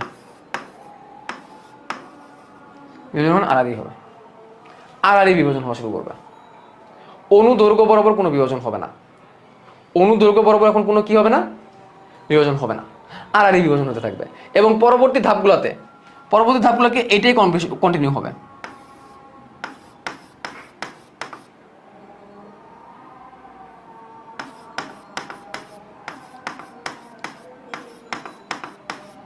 অর্থাৎ ডিরেকশনটা অনুপ্রস্থ বরাবর হবে, অনুদৈর্ঘ্য বরাবর কোনো বিভাজন হবে না। অর্থাৎ এটা সবসময় সাইড দিয়ে, দুই সাইডে বাড়া শুরু করবে, লম্বালম্বী কোনো বিভাজন হবে না, অনুপ্রস্থ বরাবর কোনো বিভাজন হবে না। এই টাইপের বিভাজনগুলোকে আমরা বলি দ্বিপার্শ্বীয় ক্লিভেজ। কোয়াড্রা পর্বের ক্ষেত্রে দেখা যায় এই বিভাজনটাকে আমরা কি বলি? দ্বিপার্শ্বীয় ক্লিভেজ বলি। এবং এটা কোন বিভাজনের ক্ষেত্রে দেখা যায়? কোয়াড্রা পর্বের ক্ষেত্রে দেখা যায়। ওকে, তাহলে এই গেল হচ্ছে দ্বিপার্শ্বীয় ক্লিভেজ। বুঝছো? দ্বিপার্শ্বীয় ক্লিভেজ কি? দুই পাশে হবে। এটা কেন হয়? যেই সকল জীবের দুই পাশে সমান সমান হয়ে অঙ্গগুলা ভাগ হয়, যেমন ধর আমাদের দুই দিকে চোখ দুইটা, নাক দুইটা, আমাদের ফুসফুস দুইটা, হার্টের কথা বাদ দাও, কিডনি দুই দিকে দুইটা। তো যে এরকম দুই ভাগে সমান ভাগে যখন ভাগ করার প্রয়োজন, আমাদের দুই পাশে দুইটা হাত, দুই পাশে দুইটা পা, দুই পাশে দুইটা কান, এরকমভাবে ভাগ করা যখন প্রয়োজন হয়, তখন এই দ্বিপার্শ্বীয় ক্লিভেজটা গুরুত্বপূর্ণ। মানে একদিকে বেশি হবে, একদিকে কম হবে, তাহলে সমস্যা। তাহলে দুইটা পাশে অনুপ্রস্থ বরাবর সেম সেম বিভাজন হবে। লম্বালম্বি ডাজন্ট ফ্যাক্ট, দুই পাশে সেম সেম হওয়া লাগবে। এবং মানুষ কিন্তু দ্বিপার্শ্বীয় প্রতিসম, মানুষ কিন্তু দ্বিপার্শ্বীয় প্রতিসম। নোজ একটা, নোজ দুইটা, নোজ দুইটা, ঠিক আছে? আচ্ছা, সবচেয়ে আরেকটা বিভাজন, সেটাকে আমরা বলি সর্পিল ক্লিভেজ বা সর্পিল বিভাজন। সর্পিল ক্লিভেজ বা সর্পিল বিভাজন। 3 নম্বরটা দেখাই দিই। 3 নম্বরে হচ্ছে সর্পিল, সর্পিল ক্লিভেজ। সর্পিল মানে পেঁচানো, স্পাইরাল, এরকম পেঁচানো। সর্পিল ক্লিভেজ বা সর্পিল বিভাজন, ঠিক আছে? এটা কেমন? সর্পিল আকারে ভাগ হবে। কিভাবে ভাগ হবে? সর্পিল আকারে। এটা অ্যানেলিডা এবং মোলাস্কা পর্বে এটা দেখা যায়। এটা কাদের ক্ষেত্রে? অ্যানেলিডা, অ্যানেলিডা ও মোলাস্কাতে এতে দেখা যায়। অ্যানেলিডা এবং মোলাস্কা। তো এখানে কেমন হয় দেখি আমরা। প্রথমে একটা কোষ, তারপরে দুইটা কোষ, তারপরে চারটা। এইগুলা অরিওর মতোই হবে। তাহলে প্রথম দুটো বিভাজন অরিওর মতোই হবে, অ্যাজ ইউজুয়াল। প্রথম দুটো বিভাজন কি হবে? অরিওর মতোই হবে। দেখো, এই বিভাজন আমরা প্রথম দুটো অরিও পাইছিলাম, এখানে প্রথম দুটো অরিও, ঠিক আছে? অরিও। নাও এইখানে এসে চক্রাকারে বিভাজন হওয়া শুরু করবে। চক্রাকারে মানে 1 2 3 4, চারটা হইলো। এবার 5 6 7 8 চক্রাকারে বিভাজন হওয়া শুরু করবে, চক্রাকারে। এবং এখানে অ্যানিমেল পোল, ভেজিটেবল পোল একটা একটার সাথে ওভারল্যাপ করবে। কুসুম প্রান্ত, নিউক্লিয়াস প্রান্ত, নিউক্লিয়াস প্রান্ত, কুসুম প্রান্ত একটার সাথে একটা ওভারল্যাপ করবে। মানে এইদিকেটা দূরে ওইদিকে যাবে, ওইদিকেটা দূরে এদিকে যাবে, এদিকে দূরে এদিকে যাবে, এভাবে করে চক্রাকারে ঘুরতে থাকবে, চক্রাকারে ঘুরতে থাকবে, ঠিক আছে? পরবর্তী ধাপে দেখো কি হবে। 1 2 3 4 5 6 7 8 9 10 11 12 13 14 15 16, এভাবে চক্রাকারে ঘুরতে ঘুরতে তৈরি হবে। চক্রাকারে ঘুরতে ঘুরতে ঘুরতে ঘুরতে ক্লিভেজটা হবে। এটাকে বলা হবে সর্পিল ক্লিভেজ। কাদের ক্ষেত্রে দেখা যায়? অ্যানেলিডা এবং মোলাস্কা, অ্যানেলিডা এবং মোলাস্কা। তাহলে আমরা ক্লিভেজ থেকে এই কটা জিনিসই আমরা পড়বো, যে ক্লিভেজ বিভাজন তলের উপর ভিত্তি করে 3 রকমের: Oreo cleavage, দ্বিপার্শ্বীয় cleavage, সর্পিল cleavage. Oreo cleavage সুষমভাবে হয়, আর্তবারের ক্ষেত্রে দেখা যায়। দ্বিপার্শ্বীয় ক্লিভেজ কোয়াড্রার ক্ষেত্রে হয়, এবং এটা দুই পাশে অনুপ্রস্থ বরাবর, কথাটা মনে রাখবা, অনুপ্রস্থ, অনুপ্রস্থ, এই কথাটা মনে রাখবা, অনুপ্রস্থ বরাবর হতে থাকে। আর সর্পিল ক্লিভেজ কি? মোলাস্কা এবং অ্যানিলিডা পর্বের হয় সর্পিল আকারে, animal pole, vegetal pole overlap করতে থাকে, একটার সাথে একটা, একটার সাথে একটা, এভাবে হতে থাকে। এই 3 রকমের ক্লিভেজ। এত কিছু যদি না বুঝো, এমসিকিউর জন্য যদি পড়তে হলে আসেও এমসিকিউতে আমি বুঝাই দিলাম পুরোটা, যাতে করে তোমাদের আর না বুঝে মুখস্থ করতে না হয়। এত কিছু যদি না বুঝো তাহলে এটা মনে রাখবা, কোন ক্লিভেজ কোন পর্বের, এটুক পড়লেই চলবে। Audio cleavage, arthropoda, arthropoda audio, audio arthropoda, অ অ অ অ। তারপরে হচ্ছে দ্বিপার্শ্বীয় প্রতিসম কর্ডাটা। দ্বিপার্শ্বীয় প্রতিসম মানেই কর্ডা, দ্বিপার্শ্বীয় মানেই কর্ডাটা, দ্বিপার্শ্বীয় মানেই কর্ডাটা। আর সর্পিল ক্লিভেজ হচ্ছে মোলাস্কার এটা, এটুক পড়লেই চলবে। সিকিউতে সাধারণত আসে না, সিকিউতে সর্বোচ্চ সংজ্ঞাটা আসবে, সিকিউতে সর্বোচ্চ সংজ্ঞাটা আসবে, সর্বোচ্চ সংজ্ঞা আসবে। নামাজের এখনো দেরি আছে, তাড়াহুড়া করে না। তাহলে আসো দাগাই।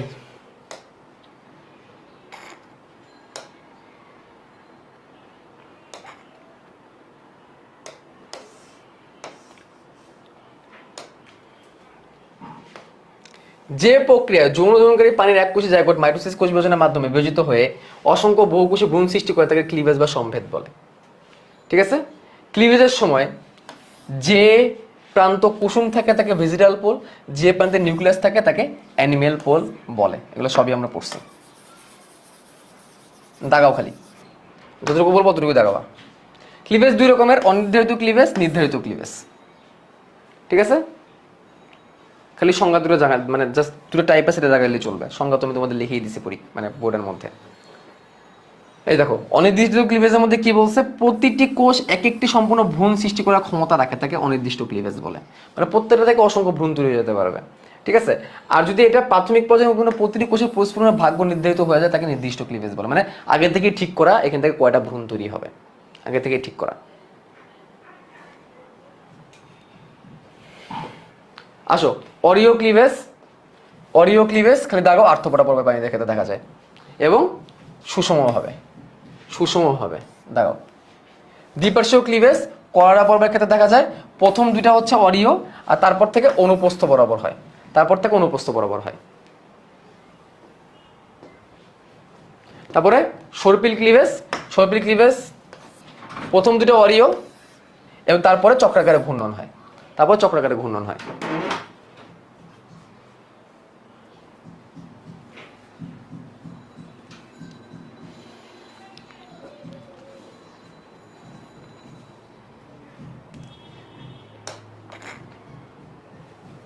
উদাহরণ অ্যানলিডা মোলাস্কা, অ্যানলিডা মোলাস্কা লিখছো?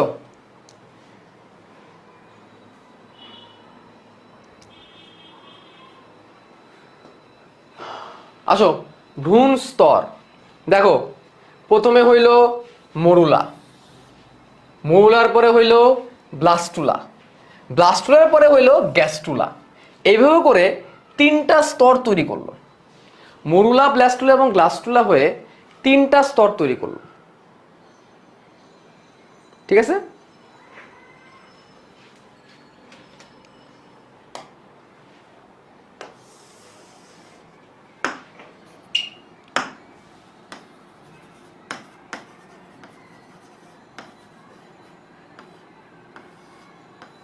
ভ্রূণ স্তর তাহলে কি কি হইল? প্রথমে প্রথমে হইল মরুলা, মরুলার পরে ব্লাস্টুলা, ব্লাস্টুলার পরে গ্যাস্টুলা। পড়াইছি এগুলা? এইগুলো কি একটু আগে আমি পড়াইছি? পড়াইছি এগুলো একটু আগে? এই পোলাপান পড়াইছি। ওকে, তাহলে মরুলা, ব্লাস্টুলা, গ্লাস্টুলা। তো এই হওয়ার ফলে আমরা নিডারিয়া, অলসো পরিফেরা, পরিফেরা এবং নিডারিয়া, এদের ক্ষেত্রে আমরা একটা সিনারিও দেখব। যদিও পরিফেরাটা তোমাদের বইয়ে লেখা নেই, বাট আসলে পরিফেরাটা হবে। এদের ক্ষেত্রে আমি একটা সিনারিও দেখব এবং প্লাটি হেলমিনথিস থেকে শুরু করে, প্লাটি হেলমিনথেস থেকে শুরু করে কর্ডা পর্যন্ত আমি আরেকটা সিনারিও লক্ষ্য করব। দুই দিকে আমরা দুই রকমের সিনারিও খেয়াল করব। কি সিনারিও? পরিফেরাটা তোমাদের বইয়ে উল্লেখ করে না, বাট উচ্চ শ্রেণীর বিভিন্ন বইয়ে, বিদেশি বইয়ের মধ্যে ক্লিয়ারলি লেখা আছে পরিফেরা দ্বিভ্রূণ স্তরী। বাট এখানে আবার ব্যাপার আছে, পরিফেরা যেহেতু কোষীয় মাত্রার, তার আবার ভ্রূণ স্তর কেমনে তৈরি হবে? এটা যদি না হয় কিন্তু পরিফেরার দেহের মধ্যে যেগুলো স্পঞ্জ আকৃতির এদের দেহে কিন্তু আমরা অ্যাক্টোডার্ম আবার অ্যান্ডোডার্ম পাই। এটা একটু কনফিউজিং, এই জন্য পরিফেরাটা আমাদের বইয়ের মধ্যে বলে নাই কনফিউজিং থাকার কারণে, বাট নিডারিয়া দিয়ে আমরা পড়তে পারি। ঠিক আছে, আবার সাউন্ড চলে গেছে।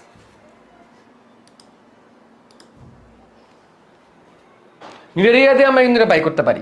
কিভাবে বের করতে পারি নিডারিয়া দিয়ে? আমরা কি করব, আমরা দুটো স্তর বানাবো, কোষের স্তর বানাবো আমরা। তাহলে এইখানে একটা স্তর বানাবো আমরা কোষ দিয়ে,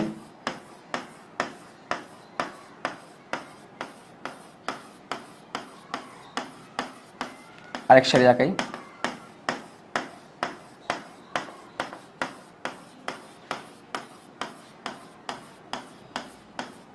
বানাইলাম। ঠিক আছে, এটা বাইরের স্তর, মাঝখানে একটু ফাঁপা, তারপর আমরা ভিতরে একটা স্তর বানাবো।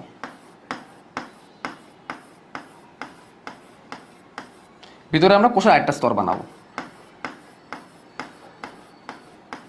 এই দুটো স্তর পাইছি, বেশি না। কটা স্তর? দুটো স্তর। ঠিক আছে, তো ভিতরের স্তরটা হচ্ছে অ্যান্ডোডার্ম, অ্যান্ডোডার্ম, অ্যান্ডো মানে ভিতরে, আর বাইরের স্তরটা হচ্ছে অ্যাক্টোডার্ম, বাইরের স্তরটা হচ্ছে অ্যাক্টোডার্ম, অ্যাক্টো মানে বাইরে। অ্যান্ডোডার্ম আর অ্যাক্টোডার্ম এই দুটো স্তরই পাবো। মাঝখানে মাঝখানে যে সাদা জায়গাটা, মাঝখানে যে ফাঁকা জায়গাটা, মাঝখানে এই যে ফাঁকা জায়গাটা, এই জায়গাটাকে আমরা বলবো মেজোগ্লিয়া। মাঝখানে ফাঁকা জায়গাটাকে আমরা কি বলবো? মেজোগ্লিয়া।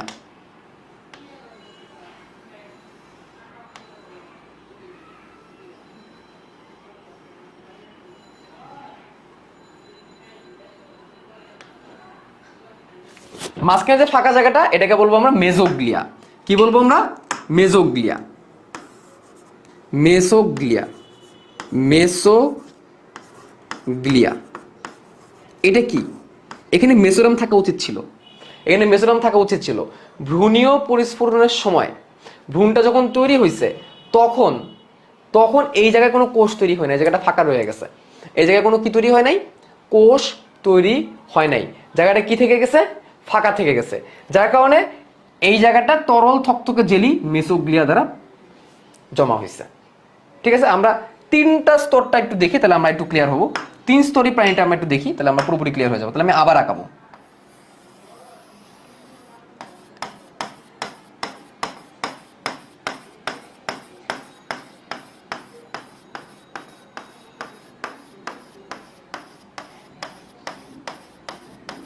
এগুলো সব ভ্রূণীয় পরিস্ফুটনের সময় কিন্তু হচ্ছে ঘটনাগুলা। একটা স্তর,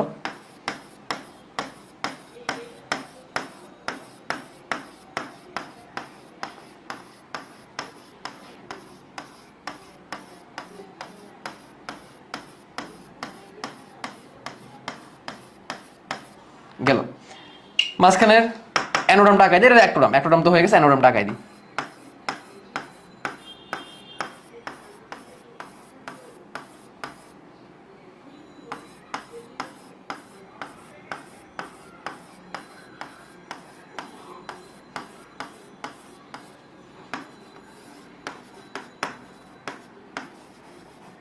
অ্যান্ডোডার্ম,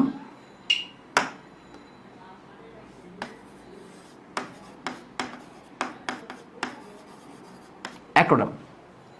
কিন্তু মাঝখানে যে জায়গাটা, এখানে জেলিন নাই অকোষীয় ছিল, কোনো কোষ ছিল না মাঝখানে জায়গাটা। খেয়াল করো, মেসোগ্লিয়া জায়গাটা জেলিন নাই অকোষীয়, জেলিন নাই অকোষীয় মাঝখানে যে জায়গাটা। ঠিক আছে, ব্লাস্টোসিল হচ্ছে গহ্বর, ব্লাস্টোমিয়ারের মাঝখানে যে গহ্বরটাকে এটা ব্লাস্টোসিল বলে। ঠিক আছে, মাঝখানের যে জায়গাটা এইখানে এবার কোষ দ্বারা পূর্ণ হবে। এই জায়গাটা এখন কোষ দ্বারা পরিপূর্ণ হবে। এই জায়গাটা এখন কি হবে? কোষ দ্বারা পরিপূর্ণ হবে।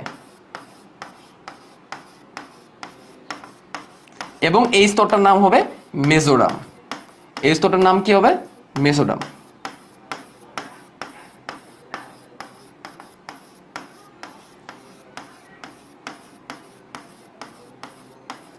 এটার নাম হবে কি? মেসোডার্ম। লালটাকে একটু বড় করে দিই, ভট করে দিই। তাহলে অ্যাক্টোডার্ম, মেসোডার্ম, অ্যান্ডোডার্ম। এবং এই ভ্রূণের স্তরগুলো আসলে গুরুত্ব কি আমি তোমাদের বলতেছি, দাঁড়াও একটু ওয়েট, আমি আঁকাইনি। এই ভ্রূণের স্তরগুলোর গুরুত্ব অনেক। সবুজটার নাম হচ্ছে মেসোডার্ম। খেয়াল করো এখানে এটা কোষ দ্বারা পরিপূর্ণ হয়েছে, কোষ দ্বারা ঘিরা হয়েছে, আর এখানে এটা জেলি দ্বারা হয়েছে, তাহলে এখানে কোনো কোষ নাই, এটা অকোষীয় মেসোগ্লিয়া, আর এটা হচ্ছে মেসোডার্ম। তাহলে এটা হচ্ছে দ্বিভুজস্তরী পানি, এটা হচ্ছে ত্রিভুজস্তরী পানি, দ্বিভুজস্তরী পানি, ত্রিভুজস্তরী পানি। আচ্ছা এখন একটা জিনিস খেয়াল করো, ভ্রূণস্তনের গুরুত্বটা কি? এই অ্যাক্টোডার্ম, মেসোডার্ম, অ্যান্ডোডার্ম এরা যখন বড় হবে, যখন ভ্রূণটা তৈরি হবে, তখন এক একটা ডার্ম এক এক রকমের অঙ্গ তৈরি করবে। যেমন আমি তোমাদের বইয়ে একটা পেজ নাম্বার বলি, তোমরা ওই পেজে যাও, আমি ব্রেক দিব, এখনই ব্রেক দিব, তোমার একটা পেজ বলে ওই পেজে যাও, তাহলে তোমরা বুঝতে পারবা। যাদের কাছে আপডেট বই আছে তারা পেজের 385 পৃষ্ঠায় চলে যাও, তোমাদের বইয়ের 385 পৃষ্ঠায় চলে যাও, 385 পৃষ্ঠা খেয়াল করো, দেখতে পারতেছো তিনটি ভ্রূণীয় স্তরের পরিণতি, দেখতেছো তিনটি ভ্রূণীয় স্তরের পরিণতি, দেখো তিনটি ভ্রূণীয় স্তরের পরিণতি, অ্যাক্টোডার্ম, মেসোডার্ম, অ্যান্ডোডার্ম, দেখা যায় অ্যাক্টোডার্ম, মেসোডার্ম, অ্যান্ডোডার্ম তিনটি ভ্রূণীয় স্তরের পরিণতি। খেয়াল করো অ্যাক্টোডার্ম কি বলছে, ত্বক তৈরি করছে, চোখের অন্তঃকর্ণ তৈরি করছে, পায়ুর আবরণ তৈরি করছে, দাঁতের এনামেল তৈরি করছে, আর সমগ্র স্নায়ুতন্ত্র তৈরি করছে হচ্ছে অ্যাক্টোডার্ম। তারপর খেয়াল করো মেসোডার্ম কি তৈরি করছে, পেশি, ডার্ম, কঙ্কালতন্ত্র, রক্ত সংবহন তন্ত্র, পৌষ্টিকতন্ত্রের আবরণ, জনন রেচন তন্ত্র। অ্যানোডার্ম কি তৈরি করছে, পৌষ্টিকতন্ত্রের অন্ত আবরণ, শ্বসনতন্ত্র, পরিপাকতন্ত্র, রেচনতন্ত্র, মধ্যকর্ণ আবরণ। তার মানে প্রত্যেকটা ডার্ম একটা নির্দিষ্ট অঙ্গ তৈরিতে ব্যবহার হয়, ঠিক আছে? অর্থাৎ এরা পরবর্তী যখন অঙ্গ তৈরি হবে, অর্গানোজেনেসিস যখন হবে, এই জীবটার যখন অর্গানোজেনেসিস হবে, এই জীবটার যখন অর্গানোজেনেসিস মানে কি ভ্রূণ থেকে, ভ্রূণের পরে অর্গানোজেনেসিস হয়, ভ্রূণের পরে অর্গানোজেনেসিস মানে অঙ্গ তৈরি হওয়া শুরু করে। এক একটা ডার্ম এক এক রকমের অঙ্গ তৈরি করবে, এক একটা ডার্ম এক এক রকমের অঙ্গ তৈরি করবে। হাইড্রাদের মেসোডার্ম নাই, মেসোগ্লিয়া আছে, যার কারণে এদের পরিপাকতন্ত্র এইভাবে করে সুন্দরভাবে তৈরি হতে পারে না, পরিপাক গহ্বরও নাই, সিলোম নাই, সিলেন্ট্রন আছে। এবারে কথা মনে রাখবা, যারা মেসোডার্ম নাই, যাদের মেসোডার্ম নাই, অর্থাৎ যারা দ্বিভ্রূণস্তরী, এদের সিলোমও হবে না। এদের কি হবে না? এদের সিলোমও তৈরি হবে না। সিলোম কি আমরা পরে বলবো। তাহলে নিডারিয়া পর্বের প্রাণীরা দ্বিভ্রূণস্তরী, আর বাকি সবই ত্রিভ্রূণস্তরী। অনেকে পরিফেরাকে দ্বিভ্রূণস্তরী বলে দাবি করে, বাট এখানে একটা ব্যাপার আছে, ভ্রূণ হতে গেলে তো টিস্যু হওয়া লাগবে, তাই না? ভ্রূণ হতে গেলে টিস্যু হওয়া লাগবে, এখানে কি টিস্যু আছে? টিস্যু তো নাই, যার কারণে অনেকে আবার পরিফেরাকে কি করে না, পরিফেরা যেহেতু টিস্যু নাই, শুধুমাত্র কোষ, এজন্য তাকে দ্বিভ্রূণস্তরী বলে না। আবার পরিফেরা গঠন আঁকানোর সময় আমরা অ্যাক্টোডার্ম আবার অ্যান্ডোডার্ম দিই, অ্যাক্টোডার্ম, অ্যান্ডোডার্ম, মেসোগ্লিয়া দিই, এই জন্য একটু এখানে কনফিউশন থাকে। আমি যখন পরিফেরা তোমাদেরকে পড়বো তখন আরো ক্লিয়ার করবো। পরিফেরা গঠন আঁকানোর সময় অ্যাক্টোডার্ম, মেসোডার্ম, অ্যান্ডোডার্ম আমরা পাই, সরি অ্যাক্টোডার্ম, মেসোগ্লিয়া, অ্যান্ডোডার্ম আমরা পাই। সেই হিসাব করলে সে দ্বিভ্রূণস্তরী। আবার এখানে আবার একটা ব্যাপার আছে, সে তো শুধু কোষ দিয়ে তার ভ্রূণ কেমনে তৈরি হবে, প্রশ্নই আসে না, শুধুমাত্র কোষ, একটু কনফিউশন আছে। তাহলে শুধুমাত্র আমরা যেমন নিডারিয়া পর্বের প্রাণীরা হচ্ছে দ্বিভ্রূণস্তরী, আর বাকিরা হচ্ছে ত্রিভ্রূণস্তরী। মানুষ ত্রিভ্রূণস্তরী, মানুষ ত্রিভ্রূণস্তরী। মৌ, তুমি তোমার প্রবলেমটা লিখে জানাও, আমি লাস্টে ভয়েস দিব, সমস্যা নেই। আচ্ছা এখন আমি তোমাদের তাহলে ব্রেক দিই, নামাজে ব্রেক দিই, আমরা আরো একটু পড়বো, আমরা একটু পড়বো। শোনো, আজকের লেকচার একটু লম্বা হচ্ছে, আজকের লেকচার একটু লম্বা হচ্ছে, পরের লেকচারগুলো ছোট হবে। আজকের লেকচার একটু লম্বা, আজকের লেকচার একটু লম্বা, পরের লেকচার ছোট হবে, ঠিক আছে? আমরা নামাজের পরে আবার একটু আসবো, আজকের লেকচার একটু লম্বা, পরের লেকচার ছোট হবে। আর আমরা তো পরশুদিন, আমরা তো কালকে পড়বো না, আমরা তো শনিবার পড়বো না, তো আমাদের একটু পুষায় নেওয়া লাগবে না? আমরা 5:15 আবার আসবো, 5:15 আবার আসবো, আমরা 5:30 পর্যন্ত পড়বো, ঠিক আছে? আর যাদের যাদের কষ্ট হচ্ছে, ভাই আসুন প্লিজ, যাদের যাদের কষ্ট হচ্ছে তোমরা ব্রেক নিতে পারো, কোনো সমস্যা নাই, তোমরা পরে রেকর্ড দেখে নিও, রাতে রেকর্ড দেখে নিও। যাদের যাদের আর কন্টিনিউ করা সম্ভব না, যেসব আপুদের বাসায় ইফতারি বানানোর কাজ আছে, বা যারা আর নিতে পারতেছো না, তারা এখন পজ দাও। 15 মিনিট পরে যদি আসতে না চায় মন, সমস্যা নাই, পজ দাও, বাট আজকে রাতেই অবশ্যই বাকিটুকু দেখে নিও। আমি এরপরে আরো 15 মিনিট পড়াবো, বাকিটুকু রাতে বেলা অবশ্যই দেখে নিও। আমি তোমাদের জোর করতেছি না, তোমাদেরকে আমি জোর করতেছি না, বসে থেকে করতে হবে, করতেই হবে, আমি তোমাদেরকে জোর করতেছি, জোর করার কিছু নাই। তুমি 15 মিনিট পরে আসতেও পারো, না আসলে আজকে রাতের মধ্যে দেখে নিও অবশ্যই, তাহলে কিন্তু জমে যাবে, তাহলে কিন্তু জমে যাবে।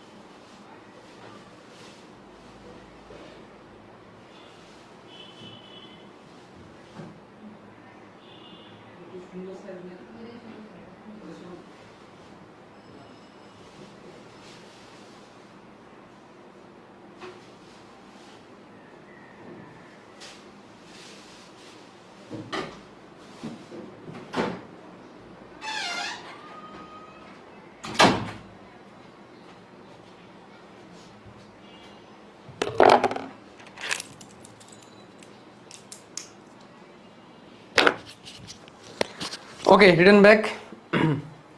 এবার আমি যেটা পড়তে যাচ্ছি তোমাদেরকে, সেটা নাম হচ্ছে প্রতিসাম্যতা।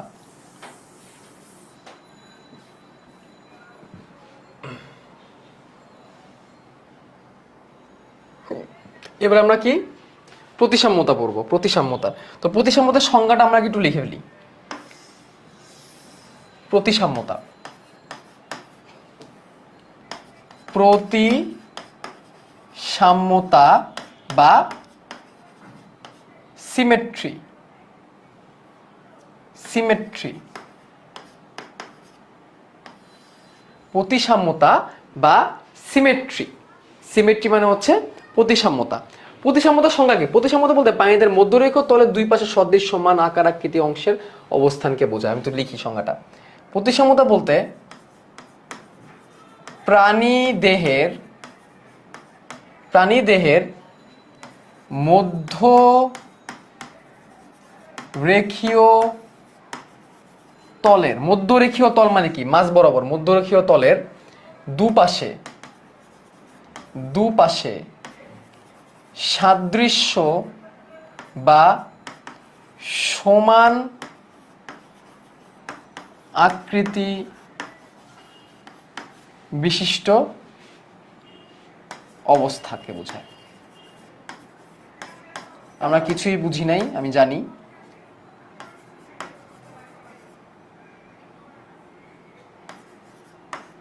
অনেকে কিছুই বোঝে নাই।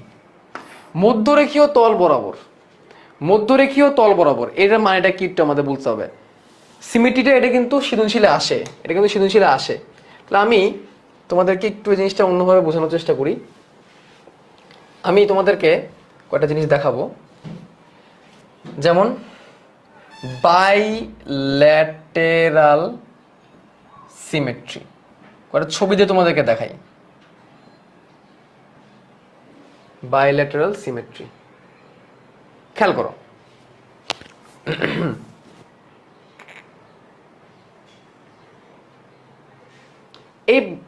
এই বিটেলটাকে খেয়াল করো। এই যে ছবিটা, এটা কিন্তু খেয়াল করো একটু, ঠিক আছে? আমি একটু একটা স্ক্রিনশটও নিয়ে ফেলি। স্ক্রিনশট নিব জানি কই থেকে, এটাকে আমি একটা স্ক্রিনশটও নিয়ে রাখি, তারপর তোমাদেরকে বোঝাই। তো এই যে প্রাণীটা, এই প্রাণীটাকে মধ্যরেখীয় তল, এই যে মাঝ বরাবর মধ্যরেখীয় তল একটা প্রাণীর মাঝ বরাবর, ঠিক আছে? যেমন আমার এখানে একটা পান্ডা আছে, রাব্বি তুমি এর উপরে শুয়ে আছো, ওই পান্ডাটা দাও।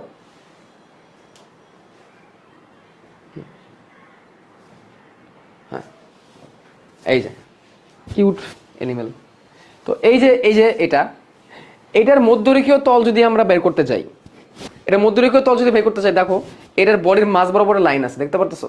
দেখো এর মাঝ বরাবর লাইন আছে, ঠিক আছে? এটা মাঝ বরাবর লাইন আছে, দেখতে পারতেছো? এই যে এই বরাবর লাইন। আমি এটা টান দিয়ে আবার দেখাই দিই ক্লিয়ারলি লাইনটা, এই যে লাইনটা, ঠিক আছে? তো এই বরাবর যদি আমি স্লাইস করি, এটাকে কেটে ফেলি, খাচ্চা কেটে ফেলি, এই বরাবর যদি আমি কেটে ফেলি, তাহলে এটা মধ্যরেখীয় তল বরাবর দুই ভাগে ভাগ হয়ে যাবে, এবং এটা দুই পাশে সমানভাবে ভাগ হবে। এটাকে বলবো দ্বিপার্শ্বীয় প্রতিসম বা বাইল্যাটারাল সিমেট্রি। দেখছো আমার পাশে কত সুন্দর সুন্দর জিনিস আছে। ইয়ো, আমার রুমে যে কত কিছু আছে, এই দেখো আমার রুমে কি আছে। তার মানে এই প্রাণীটাকে আমি মাঝ বরাবর এইভাবে যদি আমি স্লাইস করে ফেলি, ভাগ করে ফেলি এইভাবে, এই পাশে একটা অংশ চলে যাবে, এই পাশে একটা অংশ চলে যাবে, তখন এটাকে বলবো আমরা দ্বিপার্শ্বীয় প্রতিসম। এবং এবার মাঝ বরাবর ভাগ করলে আলটিমেটলি নাক দুটো অংশে ভাগ হয়ে যাবে, কান দুটো অংশে ভাগ হয়ে যাবে, চোখ দুটো অংশে ভাগ হয়ে যাবে, সবাই দুটো অংশে ভাগ হয়ে যাবে, ঠিক আছে? তো এটাকে আমরা বলবো বাইল্যাটারাল সিমেট্রি। বাইল্যাটারাল সিমেট্রি, কত জোস জিনিস আছে, তাই না? আমার বাসায় আরো একটা আছে, অন্য রুমে আমার পিচ্চি বোন নিয়ে চলে গেছে। গেল। তাহলে বাইল্যাটারাল সিমেট্রি এখানে কারা আছে? এখানে কর্ডাটা পর্বের প্রাণীরা এখানে আছে, কর্ডাটা মানুষ আছি আমরা, প্রজাপতিও কিন্তু এইভাবেই আছে, প্রজাপতিও কিন্তু এইভাবেই অন্তর্ভুক্ত। যেমন তোমাদের দেখাই, এই যে এই দেখো, এই সবগুলো বায়োল্যাটারাল সিমেট্রি, প্রত্যেকটাই বায়োল্যাটারাল সিমেট্রি অন্তর্ভুক্ত। বায়োল্যাটারাল মানে দ্বিপার্শ্বীয়, ঠিক আছে। বায়োল্যাটারাল মানে কি? দ্বিপার্শ্বীয় প্রতিসম। ওকে, বাটারফ্লাই প্রজাপতি দ্বিপার্শ্বীয় প্রতিসম, লেডি বার্ড বাঘ বলে দ্বিপার্শ্বীয় প্রতিসম, মৌমাছি দ্বিপার্শ্বীয় প্রতিসম, বিটল, বিটল মানে কি? বিটল এটা কি? এটা একটা কাইন্ড অফ পোকা। হ্যাঁ, এগুলো সব দ্বিপার্শ্বীয় প্রতিসম। তাহলে চলো আমরা এটাও একটা ছবি তুলে রাখি। হ্যাঁ, এটার মধ্যে তোমরা পেয়ে যাবা সুন্দর হবে। আমরা এক্সট্রা অনেক কিছু জানতেছি। পতঙ্গের ক্ষেত্রে আমরা এটা দেখি, এবং মানুষের ক্ষেত্রেও কিন্তু দ্বিপার্শ্বীয় প্রতিসম দেখা যায়।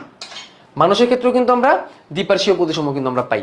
ইভেন ইফ আমরা যদি আরো যদি সামনে আগাই, তাহলে আমরা যদি খেয়াল করি, এই দেখো, এই যে টর্টলস অর্থাৎ কচ্ছপ, মৌমাছি, মাছি, প্রজাপতি, Shark, also Shark, lobster, human, they all R bilateral symmetry. কই গেল? They all R bilateral symmetry, প্রত্যেকেই বায়োল্যাটারাল সিমেট্রি অন্তর্ভুক্ত।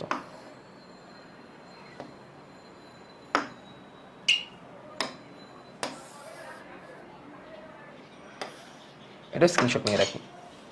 বুঝছি বায়োল্যাটারাল সিমেট্রি বা দ্বিপার্শ্বীয় প্রতিসম বুঝছি, দ্বিপার্শ্বীয় প্রতিসম বা বায়োল্যাটারাল সিমেট্রি বুঝছি, বুঝছি কিনা? তোমাদের বইয়ের সংজ্ঞা লেখা আছে, যখন প্রাণীকে দেহে কেন্দ্র অক্ষ বরাবর শুধু একবার ডান এবং বামে সমানভাবে ভাগ করা যায়, একবার ডান এবং বামে সমানভাবে ভাগ করা যাবে, তাকে বলা হবে দ্বিপার্শ্বীয় প্রতিসম। গেল, দ্বিপার্শ্বীয় প্রতিসম বুঝছি। এখন আমরা বুঝতে যাব হচ্ছে রেডিয়াল সিমেট্রিটা আমরা একটু দেখি। রেডিয়াল সিমেট্রি,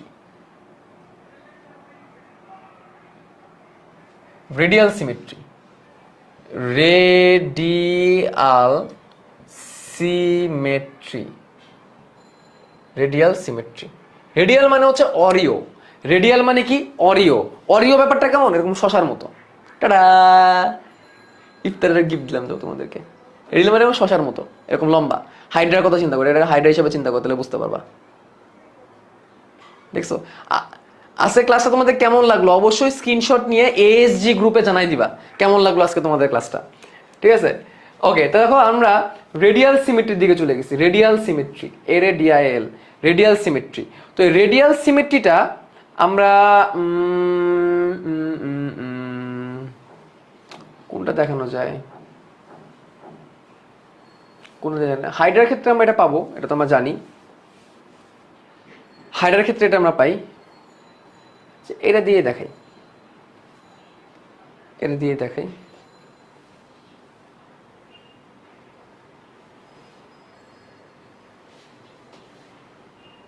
দেখো এইখানে খুব জোস করে দেখাইছে, এখানে খুব জোস করে দেখাইছে। এটা হচ্ছে হাইড্রা, খেয়াল করো, এটা হচ্ছে আমাদের হাইড্রা, ঠিক আছে? তো আরে এটা হচ্ছে আমাদের হাইড্রা। তো এই যে হাইড্রার ছবিটা এখানে যে আমাদের আছে, এইটাকে দেহটা হচ্ছে কেউ কিসের মতো? এটা দেহটা দেখতে কাইন্ড অফ শশার মতো বলতে পারি আমরা, যদি এই টেন্টাকলস গুলো বাদ দিয়ে দাও, টেন্টাকলস বা এর কোর্সিকা গুলো বাদ দিয়ে দাও, এই কোর্সিকা বা টেন্টাকলস গুলো বাদ দিয়ে দিলে দেখতে সিলিন্ডারের মতো। এবং দেখো এইভাবে এবং এইভাবে তুমি কাটতে পারতেছো, মানে একবার কাটতে পারতেছো। একবার কাটলে অরিও, এভাবে করে দুইবার কাটতে পারো দি অরিও, একবার কাটতে পারলে অরিও, দুইবার কাটতে পারলে দি অরিও। যদি এখানে লিখছি রেডিয়াল সিমেট্রি, বাট এটা আসলে বাইরেডিয়াল সিমেট্রি হয়ে গেছে, মানে দি অরিও প্রতিসম হয়ে গেছে। মানে ব্যাপারটা হচ্ছে, ধরো এটা হচ্ছে কি একটা অবস্থা, ম্যাগনেট। ওকে, তো ধরো এটা হচ্ছে আমাদের হাইড্রা, ঠিক আছে? এটা ধরো আমাদের হাইড্রা। এই হাইড্রাকে আমরা, এটা সংজ্ঞাটা যদি আমরা একটু পড়ি, অরিও সংজ্ঞা: কোনো প্রাণীর দেহকে যদি কেন্দ্র অক্ষ বরাবর কেটে 2-এর অধিক বেশি সংখ্যক অর্ধাংশে ভাগ করা যায়, 2-এর অধিক হইতে হবে, তবে 4টা হলেও ক্ষতি নাই, ঠিক আছে? তাহলে হাত যদি কাটে আমার দোষ, তোমাদের। আমার যদি হাত কাটে তোমাদের দোষ।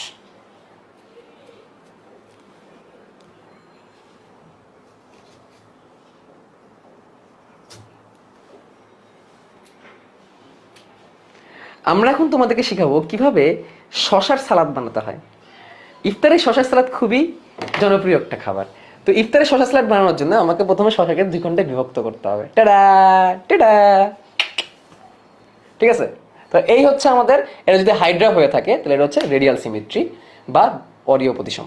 এটা যদি হাইড্রা হয়ে থাকে, এটা রেডিয়াল সিমেট্রি বা অরীয় প্রতিসম, দুইটা ভাগে ভাগ করতে পারছি। আমি এটাকে যদি 4টা ভাগে ভাগ করতে পারি তাহলে দ্বি অরীয় হয়ে যাবে।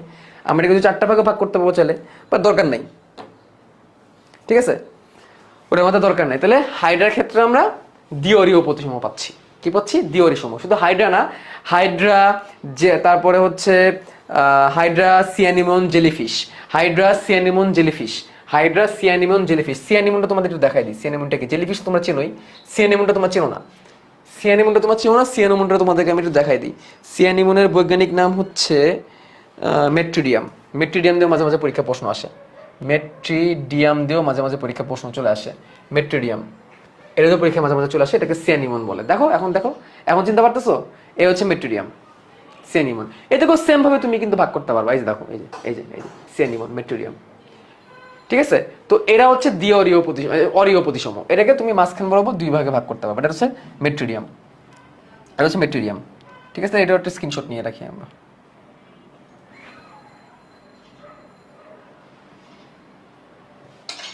ওকে, এখন আর ভুলবা না। তাহলে সিয়ানিমন মানে এটা মেট্রিডিয়াম, জেলিফিশ এবং হাইড্রা। হাইড্রার বৈজ্ঞানিক নাম তো হাইড্রা, জেলিফিশের বৈজ্ঞানিক নাম হচ্ছে অরিলিয়া ওয়ারিটা, আর মেট্রিডিয়াম হচ্ছে সিয়ানিমন, ঠিক আছে। এগুলো পরীক্ষা কিন্তু আসে, এগুলো দেখাইলাম। তাহলে গেল আমাদের রেডিয়াল সিমেট্রি হয়ে গেল। এবার আমরা বাইরেডিয়াল সিমেট্রিটা দেখবো। বাইরেডিয়াল সিমেট্রি এটা টিনোফোরার ক্ষেত্রে আমরা পাই, টিনোফোরার ক্ষেত্রে এটা আমরা পাই, টিনোফোরার ক্ষেত্রে এটা আমরা পাই, বাইরেডিয়াল সিমেট্রি পাই আমরা। এই ক্ষেত্রে আমরা বাইরেডিয়াল সিমেট্রি পাই। বাইরেডিয়াল সিমেট্রি কেন বলতেছি? এটা হচ্ছে টিনোফোরা। এই প্রাণীদের ক্ষেত্রে কি হয়, আমি জাস্ট একটু ছবি দিয়ে দেখাই। এটা বাইরেডিয়াল সিমেট্রি, এ ধরো এটা, এটা টিনোফোরা। এদের দেহে দুটো এরকম কোর্শিকার মতো আছে, এরকম কোর্শিকার মতো আছে। এই জন্যে এদের দেহকে দ্বি অরীয় প্রতিসম হবে। অর্থাৎ কোনো প্রাণীদের যখন কোনো অঙ্গের সংখ্যা একটি কিংবা এক জোড়া হয়, অনুদৈর্ঘ্য লম্বা দুটি তলে পরস্পর সমকোণ অতিক্রম করে, ফলে 4টা ভাগে ভাগ হয়। মেন কথা হচ্ছে 4টা ভাগে ভাগ হবে। একে আমি 4টা সমান ভাগে ভাগ করতে পারবো। কয়টা? 4টা। এখানে মনে একটাই দ্বি অরীয় প্রতিসমকে তুমি 4টা ভাগে ভাগ করতে পারবা। কয়টা ভাগে ভাগ করতে পারবা? 4টা ভাগে ভাগ করতে পারবা। তখন এটাকে দ্বি অরীয় প্রতিসম বলবে। তো দ্বি অরীয় প্রতিসমের ক্ষেত্রে আমরা কাকে পাচ্ছি? টিনোফোরা। দ্বি অরীয় প্রতিসমে কাকে পাচ্ছি আমরা? টিনোফোরাকে পাচ্ছি। কাকে? টিনোফোরাকে পাচ্ছি আমরা দ্বি অরীয় প্রতিসমর ক্ষেত্রে। তাহলে প্রতিসমতা থেকে আমার এই কটা পড়লেই চলবে, যথেষ্ট পড়ে ফেলছি আমরা প্রতিসমতার ক্ষেত্রে। আর যেটা পড়াই নাই সেটা হচ্ছে গলীয় প্রতিসম। গলীয় প্রতিসম তোমাকে আমি একটা পানি দেখাবো যেটার নাম হচ্ছে ভলবক্স, আর একটা পানি দেখাবো যেটার নাম হচ্ছে ভলবক্স, VOL, ভলবক্স, ভলবক্স। এই পানিটা তোমাদের দেখাই নেই, এটা দেখাই ভলবক্স। এই দেখো, এই যে ভলবক্স, এটা না তো, হ্যাঁ এই যে এটা গোল একটা প্রাণী। এটা কি? এটা গোল একটা প্রাণী। ওকে, এই দেখো ছোট ছোট যে এইখানে আছে অল্প, অনেক অল্প। এটা তো হচ্ছে শৈবাল, এগুলো তো শৈবাল, এটার মাঝখানে অল্প ছোট ছোট ছোট আছে। এটা হচ্ছে ভলবক্স। এটা গলীয় প্রতিসম, ঠিক আছে, গলীয় প্রতিসম। অর্থাৎ গলীয় প্রতিসম কেমন? এখন আমি তোমাদেরকে দেখাবো কিভাবে শশার মধ্যে, শশার সালাদের মধ্যে টমেটো অ্যাড করতে হয়। এই হচ্ছে একটা টমেটো, এটাকে তোমরা নিবে, নেওয়ার পরে টমেটোকে মাছ বরাবর কাটবে। খেয়াল রাখবে যেন হাত না কেটে যায়। মাছ বরাবর টমেটোকে কাটবে। মাছ বরাবর টমেটোকে কাটার পরে দেখবে টমেটোটি দুটি সমান ভাগে বিভক্ত হবে। এবং তারপর এটাকে তোমরা কুচি কুচি করে খাওয়ার আগে তোমরা লক্ষ্য করবে এটা একটা প্রতিসাম্যতাকে ইন্ডিকেট করছে। কাকে ইন্ডিকেট করছে? একটা প্রতিসাম্যতাকে ইন্ডিকেট করছে। এই হচ্ছে সেটা, গলীয় প্রতিসাম্য। কংগ্রেচুলেশনস, আমরা গলীয় প্রতিসাম্য শিখে ফেলেছি। গলীয় প্রতিসাম্য। তো ভলবক্সটা এরকম টাইপেরই দেখতে। গোল টাইপের কোনো প্রাণীকে যদি তুমি ভাগ করতে পারো তো এটাকে বলা হবে গলীয় প্রতিসাম্য। কি বলবো? গলীয় প্রতিসাম্যতা। তো এই হচ্ছে গলীয় প্রতিসাম্যতা। কংগ্রেচুলেশনস, আমাদের কাছে শশার সালাদ আছে, আমাদের কাছে টমেটোর সালাদ আছে। Happy iftar. Please subscribe my channel. আচ্ছা, কেকা আপার কথা মনে পড়ে গেল। যাই হোক, তাহলে এখন চলো আমরা ইয়েতে চলে যাই। আমরা একটু লিখি একটু কিছু। ও কতগুলা স্ক্রিনশট আছে আমাদের কাছে, দেখছো?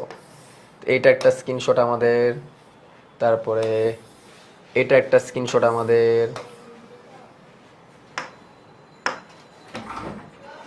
তারপরে এইটা একটা স্ক্রিনশট আমাদের বায়োল্যাটেরালের মধ্যে অনেকগুলো পাইছি আমরা। বায়োল্যাটেরাল সবগুলো আমাদের দরকার নাই, এই হচ্ছে প্রতিসাম্যতার স্ক্রিনশটগুলো। তা প্রথমে আমরা গলীয় প্রতিসাম্য দিয়ে শুরু করি। প্রথমে আমরা কাকে দিয়ে শুরু করি?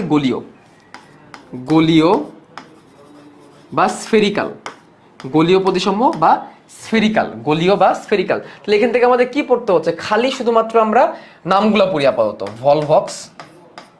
ভলভক্স গ্লোবেটার, এটা গলীয় প্রতিসাম্য। আরও আছে আমাদের বইয়ের মধ্যে হেলিওজোয়ার উদাহরণ দেওয়া আছে। হেলিওজোয়া, এটা একটু ইন্টারনেট থেকে সার্চ করে তোমার বেদ দেখে ফেলতে পারবা। ঠিক আছে, এটাও গলীয় প্রতিসাম্যতার উদাহরণ। ঠিক আছে, এই দুটো গলীয় প্রতিসাম্যতার উদাহরণ। তারপরে আমরা আসবো অরীয় প্রতিসাম্য। অরীয় প্রতিসাম্যতা, অরীয় প্রতিসাম্যতার মধ্যে আমরা কাকে আনতেছি? অরিলিয়া অরিটা, যেটা আমরা জেলিফিশ বলি, এটাকে আমরা বলি জেলিফিশ। আমরা আনতে পারি হাইড্রা ভালগেরিস। পরীক্ষা এটাই আসবে, কোনটার এক্সাম্পল কি? হাইড্রা ভালগেরিস এবং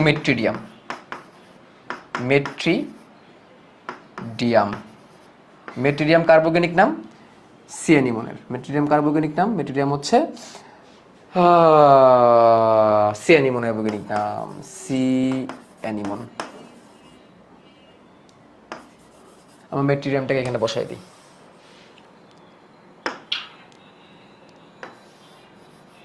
ঠিক আছে, আমরা হাইড্রাকেও বসাই দিই।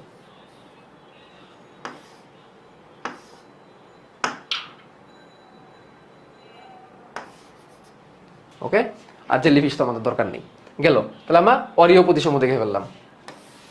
আচ্ছা, আরো একটা ছিল দ্বিঅরীয়, ওটা তোমার ছবি আনি নেই। আচ্ছা, তারপর হচ্ছে দ্বিঅরীয় প্রতিসাম্য। দ্বিঅরীর ক্ষেত্রে আমরা কার নাম পড়ছি? দ্বিঅরীর ক্ষেত্রে আমরা টিনোফোরার নাম পড়ছি। CTENOPHORA, শেষ, এটুকু পড়লেই চলবে, টিনোফোরা। তোমাদের বই আরেকটা আছে, সেটা হচ্ছে সিওলোপ্ল্যানা আছে একটা, তোমাদের বইটাও জেগে রাখো।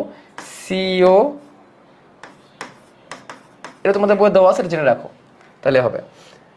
আচ্ছা, তারপর হচ্ছে দ্বিপার্শ্বীয়। এখানে কার কার কথা বলবো রে ভাই? যার কথা বলবো তারটাই কম, এখানে অভাব নাই দ্বিপার্শ্বীয় প্রতিসাম্যতার, যার কথা বলবো তারটাই কম। ঠিক আছে, কচ্ছপ, বাটারফ্লাই, মাছি, শার্ক, লবস্টার, হিউম্যান, যার কথা বলবো তারটাই কম। ঠিক আছে, তারপরে হচ্ছে অপ্রতিসম। এবার আসবো অপ্রতিসম। এখন বলো, শামুককে তুমি ভাগ করতে পারবা? শামুককে বৈজ্ঞানিক নাম হচ্ছে পিলা গ্লোবোজা। এটা নিয়ে তুমি ভাগ করতে পারবা? ট্রাই করো। পারবা না। স্পঞ্জ অর্থাৎ পরিফেরার অন্তর্ভুক্ত প্রাণীগুলা, এটাকে তুমি কোনোভাবে ভাগ করতে পারবা না। এটা হচ্ছে অপ্রতিসম। আরেকটা আছে যেটা হচ্ছে পঞ্চঅরীয় প্রতিসম। এটাকে অ্যাড করে দাও তোমাদের বইয়ের মধ্যে, এখানে নেবার সামনে পাবা পঞ্চঅরীয় প্রতিসম। এটা এক্সাম্পল হচ্ছে তারামাছের 5টা পানা, এটা পঞ্চঅরীয় প্রতিসম, ওটা পঞ্চঅরীয় প্রতিসম। এই হচ্ছে প্রতিসমতা। দেখো, এক জায়গায় প্রতিসমতা সব চলে আসছে। পারবা? প্রতিসমতা পারবা? আসো, বই দেখাই। শেষ। আল্লাহ হাফেজ। এখন আমরা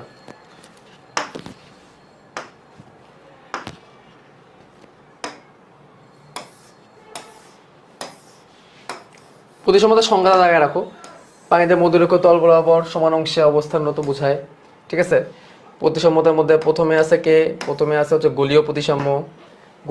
সংজ্ঞা টঙ্গা লাগবে না, খালি উদাহরণগুলো পড়বা। উদাহরণ। তারপরে আছে অরীয় প্রতিসাম্যের মধ্যেও সংজ্ঞা টঙ্গা লাগবে না, খালি উদাহরণ। এই উদাহরণগুলো কিন্তু পরীক্ষা প্রশ্ন আসে, এমসিকিউতে কি আসে? নিচের কোনটি গলীয় প্রতিসাম্য নয়? ঠিক আছে, মানুষ, হাইড্রা, জেলিফিশ আর মেট্রিডিয়াম, এভাবে পরীক্ষা আসতে পারে। ঠিক আছে, কোনটা অরীয় প্রতিসাম্য নয়? তারপরে দ্বিঅরীয় প্রতিসাম্য, এক্সাম্পল টিনোফোরা এবং সেপ্লেরা। তারপরে আছে দ্বিপার্শ্বীয় প্রতিসাম্যের মধ্যে কি আছে? প্রজাপতি, ব্যাঙ, অনেকগুলো আছে। অপ্রতিসম স্পঞ্জ এবং শামুক। শামুক যদিও অপ্রতিসম, বা শামুক যে পর্ব অন্তর্ভুক্ত মোলাস্কা, মোলাস্কা আবার দ্বিপার্শ্বীয় প্রতিসম, ওগুলো আমরা পরে যাব, সমস্যা নেই। ওকে, পারবো? মেলা হয়ে গেছে তাই না? আজকের মতো মনে হয় বিদায় নেওয়া উচিত। প্রান্ত একটু দেখাই দিই। প্রান্ত তো একদমই সহজ। 5 ধরনের প্রান্ত আছে, প্রান্তটা দেখাই দিই ভাই, প্রান্তিকতাটা দেখাই দিই। সম্মুখ প্রান্ত, যে প্রান্তে মাথা থাকে। পশ্চাৎ প্রান্ত, যে প্রান্তে মাথার অপোজিট সাইডটা। পৃষ্ঠীয় প্রান্ত, উপরের সাইডটা। অঙ্কীয় প্রান্ত, পেটের সাইডটা। পার্শ্বীয় প্রান্ত, দুই পাশের সাইডটা। আমি দেখাই দিই, এটা তো সহজ। দেখো, সম্মুখ প্রান্ত, যে পাশে মাথা আছে, সম্মুখ প্রান্ত। এটা পশ্চাৎ প্রান্ত, যে প্রান্তে পাছা আছে। ছি ছি, কি বললো ভাইয়া এটা। ঠিক আছে, তাহলে সম্মুখ প্রান্ত, পশ্চাৎ প্রান্ত, ঠিক আছে, দুইটা প্রান্ত। আচ্ছা, তারপরে পৃষ্ঠীয় প্রান্ত, অঙ্কীয় প্রান্ত। এই যে পিঠ, পৃষ্ঠীয় প্রান্ত, অঙ্কীয় প্রান্ত, পৃষ্ঠীয় প্রান্ত, অঙ্কীয় প্রান্ত। আর দুই পাশে পার্শ্ব প্রান্ত, দুই পাশে পার্শ্ব প্রান্ত। আমি দেখাই, সম্মুখ প্রান্ত, পশ্চাৎ প্রান্ত, পৃষ্ঠীয় প্রান্ত, এইদিকে অঙ্কীয় প্রান্ত, পার্শ্বীয় প্রান্ত। তাহলে এইভাবে কয়টা প্রান্তে ভাগ করতে পারতেছি আমরা? 5টা প্রান্তে ভাগ করতেছি। সম্মুখ প্রান্ত, পশ্চাৎ প্রান্ত, পার্শ্বীয় প্রান্ত, অঙ্কীয় প্রান্ত, পৃষ্ঠীয় প্রান্ত। দেখে মনে হচ্ছে অরিজিনালটা নিয়ে আসে।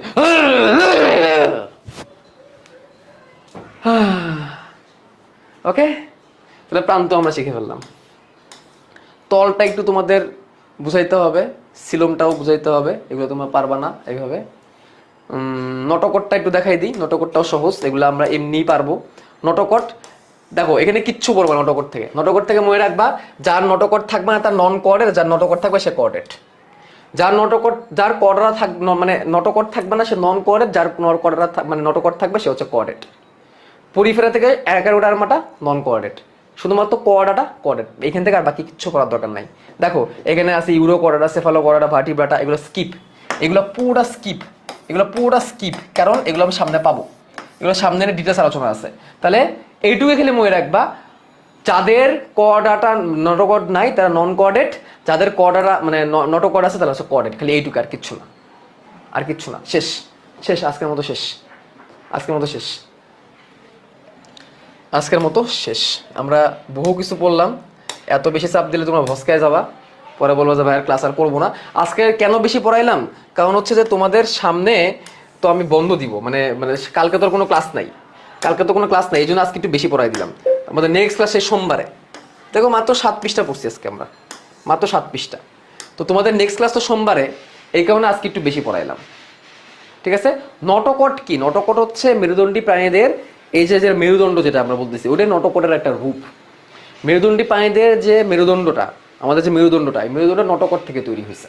প্রথমে এটা নটকট ছিল, তারপর সেটা মেরুদণ্ডে পরিণত হয়েছে। কেমন লাগলো ক্লাসটা একটু জানাই দাও, এবং ক্লাসটা ভালো লেগে থাকলে একটা স্ক্রিনশট নিয়ে এইচজি গ্রুপে জানাই দিও কেমন লাগলো তোমাদের ক্লাসটা। আমি ট্রাই করছি তোমাদেরকে দেওয়ার জন্য, আমি কোশ্চেন সলভ করাই নেই তোমাদেরকে আজকে, আমি নেক্সট দিন তোমাদের কোশ্চেন সলভ করাবো। কোশ্চেন সলভটা আসলে আমি তোমাদের প্র্যাকটিস শিটই দিয়ে দিব, আসলে ওখান থেকে তোমরা নিজেরা সলভ করতে পারবা। আমার মেন টার্গেট থাকে হচ্ছে তোমাদেরকে পড়াটা বোঝানো, এটা হচ্ছে আমার মেন টার্গেট, তোমার পড়াটা বুঝতে পারতেছো কিনা, ঠিক আছে। তাহলে তোমাদের সাথে সোমবারে দেখা হচ্ছে। অলসো যারা সাইকেল 1-এ যুক্ত নাই, কোষ ও এর গঠন, কোষ বিভাজন, অনুজীব নিয়ে প্যারা খাও, তারা সাইকেল 1-এ যুক্ত হয়ে যাও। আর আজকের এই ক্লাসটা আমি সবার জন্য উন্মুক্ত করে দিচ্ছি ইউটিউব এবং ফেসবুকে। আজকের ক্লাসটা উন্মুক্ত করে দিব, হাইডার একটা ক্লাস উন্মুক্ত করব, এবং জিনতত্ত্ব বিবর্তন একটা ক্লাস, তাহলে 3টা ক্লাস আমি উন্মুক্ত করবো। নর্মালি একটা সাইকেলে 3টা ক্লাস আমি সবার জন্য ফ্রি করে দিই, ঠিক আছে। আজকের ক্লাসটা আমি ফ্রি করে দেবো, কারো কোনো সমস্যা নাই তো, ঠিক আছে। এই সাইকেলে 3টা ক্লাস আমি জাস্ট উন্মুক্ত করব, ঠিক আছে। আসে মানে কার সমস্যা, কি সমস্যা বুঝলাম না। আচ্ছা, আজকে আমরা বিদায় নিই, আর তোমাদের ডাউট সলভের জন্য আমি আলাদা ক্লাস দিব, ওই দিন তোমরা আমার সাথে ভয়েসে কথা বলতে পারবা, ঠিক আছে। এটা রেখে এখানে ডাউট সলভের জন্য আমি আলাদা ক্লাস দিব, এখানে তোমরা প্রশ্ন করতে পারবা আমাকে, কোনো সমস্যা নাই। আজকে এখানে বিদায়, আল্লাহ হাফেজ।